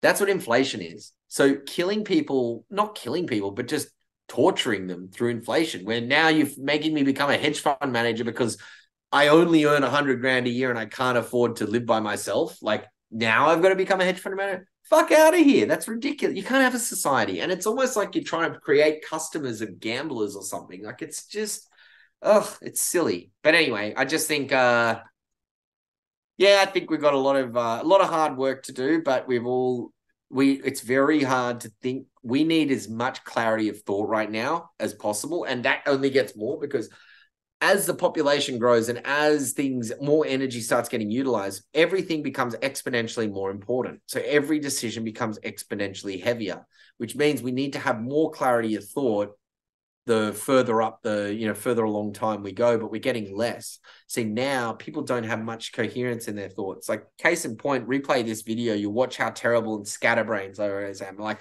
I pull one thread and then I jump to another thread, then I forget where I am. But there is so much noise today in every way. People try to sell you stuff and all that stuff. You don't have a chance. Like, people don't have a chance to find their purpose, what they're good at, all this stuff. Even weirder, if I was a magic genie and I gave you a wish, any person listening to this, if I came here, I go, magic wish, you tell me the number of money you want. Okay, cool. You are $100 million. Great. Thank you very much. You got 4 years. Well, I'm going to come back after 4 years and I'm going to say, what are you going to do for the next 40 years of your life? Let's say you're 40 years old. You're going to live to your 80. Cool. You don't have to worry about money. You've just gone and partied for 3 years. You've done everything you've ever wanted, seen everything, tried every bicycle, Virgin Galactic, whatever it is. We have 40 years left here. Now what? It's like, oh, fuck. Now what? Yeah, I've got 40 years left. What am I going to do? Start contributing, bro. We don't need you to build more. We don't need you to make more money. We don't give a shit about that. Like, money's like a scoreboard. I saw this really good thing where it's like, if you get to $1 billion, if you become a billionaire, like, you should receive a medal, like saying, congratulations, you finished capitalism and now go do something else with your life. And I was like, that's so true, because nothing else can happen. But now if money's out of the way and you've got 40 years left, your whole life just started, because you've never had a pure thought for yourself until you don't have to think about money or health. Like a sick person, how clear can a sick person's thoughts be if they're going in for chemotherapy twice a day? Like, obviously they can find clarity, but you know that they've got a lot on, and you can't expect them to have the best version of themselves and their thoughts producing, because they've got cancer. You're like, dude, I don't care what the balance sheet thoughts are. You got cancer, man. Just deal with that. As where when you don't have cancers and stuff like that, it's like, well, if you're not sick, you got all the money in the world, you got all the time in the world, you have no other choice but to find yourself. You won't, the universe won't let you do anything because you get so bored with everything. If you haven't killed yourself from ODing on drugs in the party phase, you're going to come back here, you're going to be bored as fuck, and you're going to be like, wow, it really starts now, And that's like, I find like, yeah, that's a thing. But I feel like a lot of Bitcoiners and a lot of people in the Bitcoin space will go through that because it's just the rate of return of Bitcoin and its trajectory. It is intellectually dishonest to say it is not the best performing asset and will be the best performing asset ever. It just feels intellectually dishonest. Who on earth is going to argue with me? Like, step up to the plate and say, you mean to tell me you've got your finger on the button and my button is untouchable and it's predictable and you're telling me your money is going to outlast mine? Nope. I guarantee you. I'll stand here and wait. You'll fall over and die before it happens. Like, it's so terminally ill to speak to it is disingenuous. It's misleading. Like, it is misleading. If I was a financial advisor and I told, a 20-year-old kid to save his money and put it in the bank, I would feel like I'm doing them a disservice, genuinely disservice, because I know there's certain things that are going to happen. Bitcoin's supply is not going to inflate, and this other supply will inflate. Now, what rate of change it is, I don't know, but it will change. So those two absolute certainties, I think, are worth thinking about. Yeah. Shit, I feel like we've covered a pretty broad spectrum. I think so. It seems like there's a bit of a war on sanity these days. And so my final question to you then is, how are you spending your time these days? I'll tell you exactly how it is. Is it just counting steps? Counting steps. So my goal is between one halving, which is 210,000 blocks. I came back from America 3 years ago, and in maybe 3 months or whatever, it's the fourth year. Now, the fourth year, it's like I've done, that's 210,000 blocks. So one halving cycle to one halving cycle. And my goal is to hit 21 million steps walked between that halving cycle. So that's 100 steps per block, or one step every 6 seconds for 4 years straight, basically. And I was like, okay, that's cool. I can see that. I could do that. And that's been really good for clarity of thought as well, like clearing my head. I'm trying to exercise way more. So like, I can't have new thoughts if I'm not putting my body under new pressure, like in whatever the pressure is, like just walking down a different street or doing a different endurance event or something. But you got to put your body into different states to find different thoughts. I imagine like we've all got every thought in our head, kind of like having a brick of marble. We've got every statue possible in that brick of marble. We just, how we choose to find it and what we're choosing to find is a bit different. But yeah, that's awesome. Are you in Sydney? I'm in Sydney. I love Sydney. I was there about. Dude, when are you coming? Let me know when you're here. I would love to come back. I was there 20 years ago. Yeah, I kept extending my time each day. Yeah. It's probably my favorite city outside of New York City, and I grew up outside of New York City, so I'm biased there. But Sydney was like, you got to come down for Bitcoin Alive next year. I would love to. Absolutely banging, mad event. It was really fantastic. True story. Not even being biased, it was a really good event. And I have a feeling, I think, as you tweeted about, you're near Bondi Beach. You walk there a lot. Yeah, love it. Best. Yeah, fantastic. Yeah. It is really, really nice. Yeah, I mean, I just enjoyed all parts of Sydney. Wonderful city. People are nice. The pace of Sydney is nice in that it's quite. People can be rough. They like Australians like to give Americans a hard time, and I was on my own. I was about to say, if you're not acclimatized to the banter, you probably feel insulted. I could deal with the banter, but I was alone and by myself, so I'm outnumbered, and the banter is louder than my replies. Well, I hope they won't give you a hard time. It was still a good time. They weren't telling to fuck off. They'll be like, hey, beautiful. Well, I was also traveling. So this was probably 2005. So nice. Right after Bush was reelected. So every Australian hated the fact that I was from America, even though, it was during that kind of climate. So I had a great time, and most people were great. And, not everyone wanted to talk about politics. And I traveled from Sydney up to Cairns. From Cairns, I took a boat up to, I think, like Port Douglas is it called, to go out to the Barrier Reef. Yeah. I spent about a month in the country. It was awesome. Oh, mate. Well, next time you're back, beers, food, we'll hang out. I'd love to show you around. Sick. I'd love to go the other direction, see Melbourne and Ayers Rock. No, and what is There's the a city rivalry hall? between Sydney and Melbourne, so I hear. I'd like to see Perth. Dude, same. I'd like to see Perth. I'm stinging to go to Perth. I've never been. You know, it's funny. People are like, oh, you haven't been to Perth. It's funny. Just... So I went from San Francisco to Australia. Actually, I moved. Direct. I was living in San Francisco and then went to Australia for a month before moving back to New York. But because Australia's like 86 or like 78% the size of. I think it's in the 80s. So that's what was really interesting. I saw Australia as like it's like an American project, like 100 years behind. Not that it's an American colony; it was more of a British colony, but like.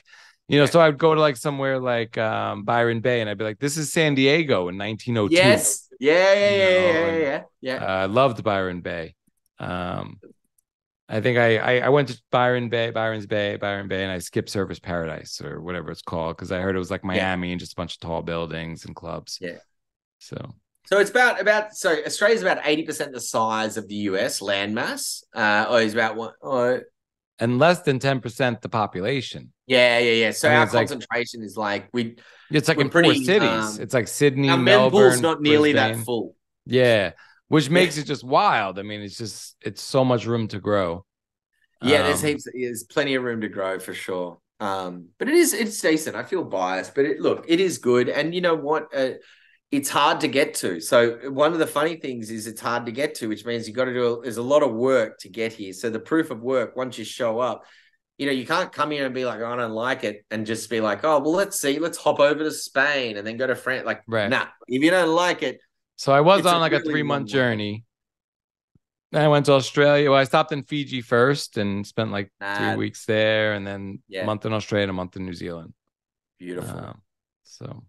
Well, look forward to having you back. Whenever you come back, let me know. Can't wait, mate. This was so dope. Thank you so much, Michael. Thank you, sir. I really appreciate you having me. And like I said before we started, I appreciate the bedtime stories I've been listening to. That's awesome. I love that. Let us know where people can find you and your work. On Twitter, it's Michael Dunworth 1, so there's no H in it, which is quite difficult. And then on GitHub, it's Mike D123. That's if you want to follow you, feel free to buzz me, feel free to insult my work, do whatever. It's all open season. So other than that, thank you very much for having me and thanks for taking the time. I appreciate it, Cedric. Thank you so much. It's been dope. Let me hit pause. Cheers.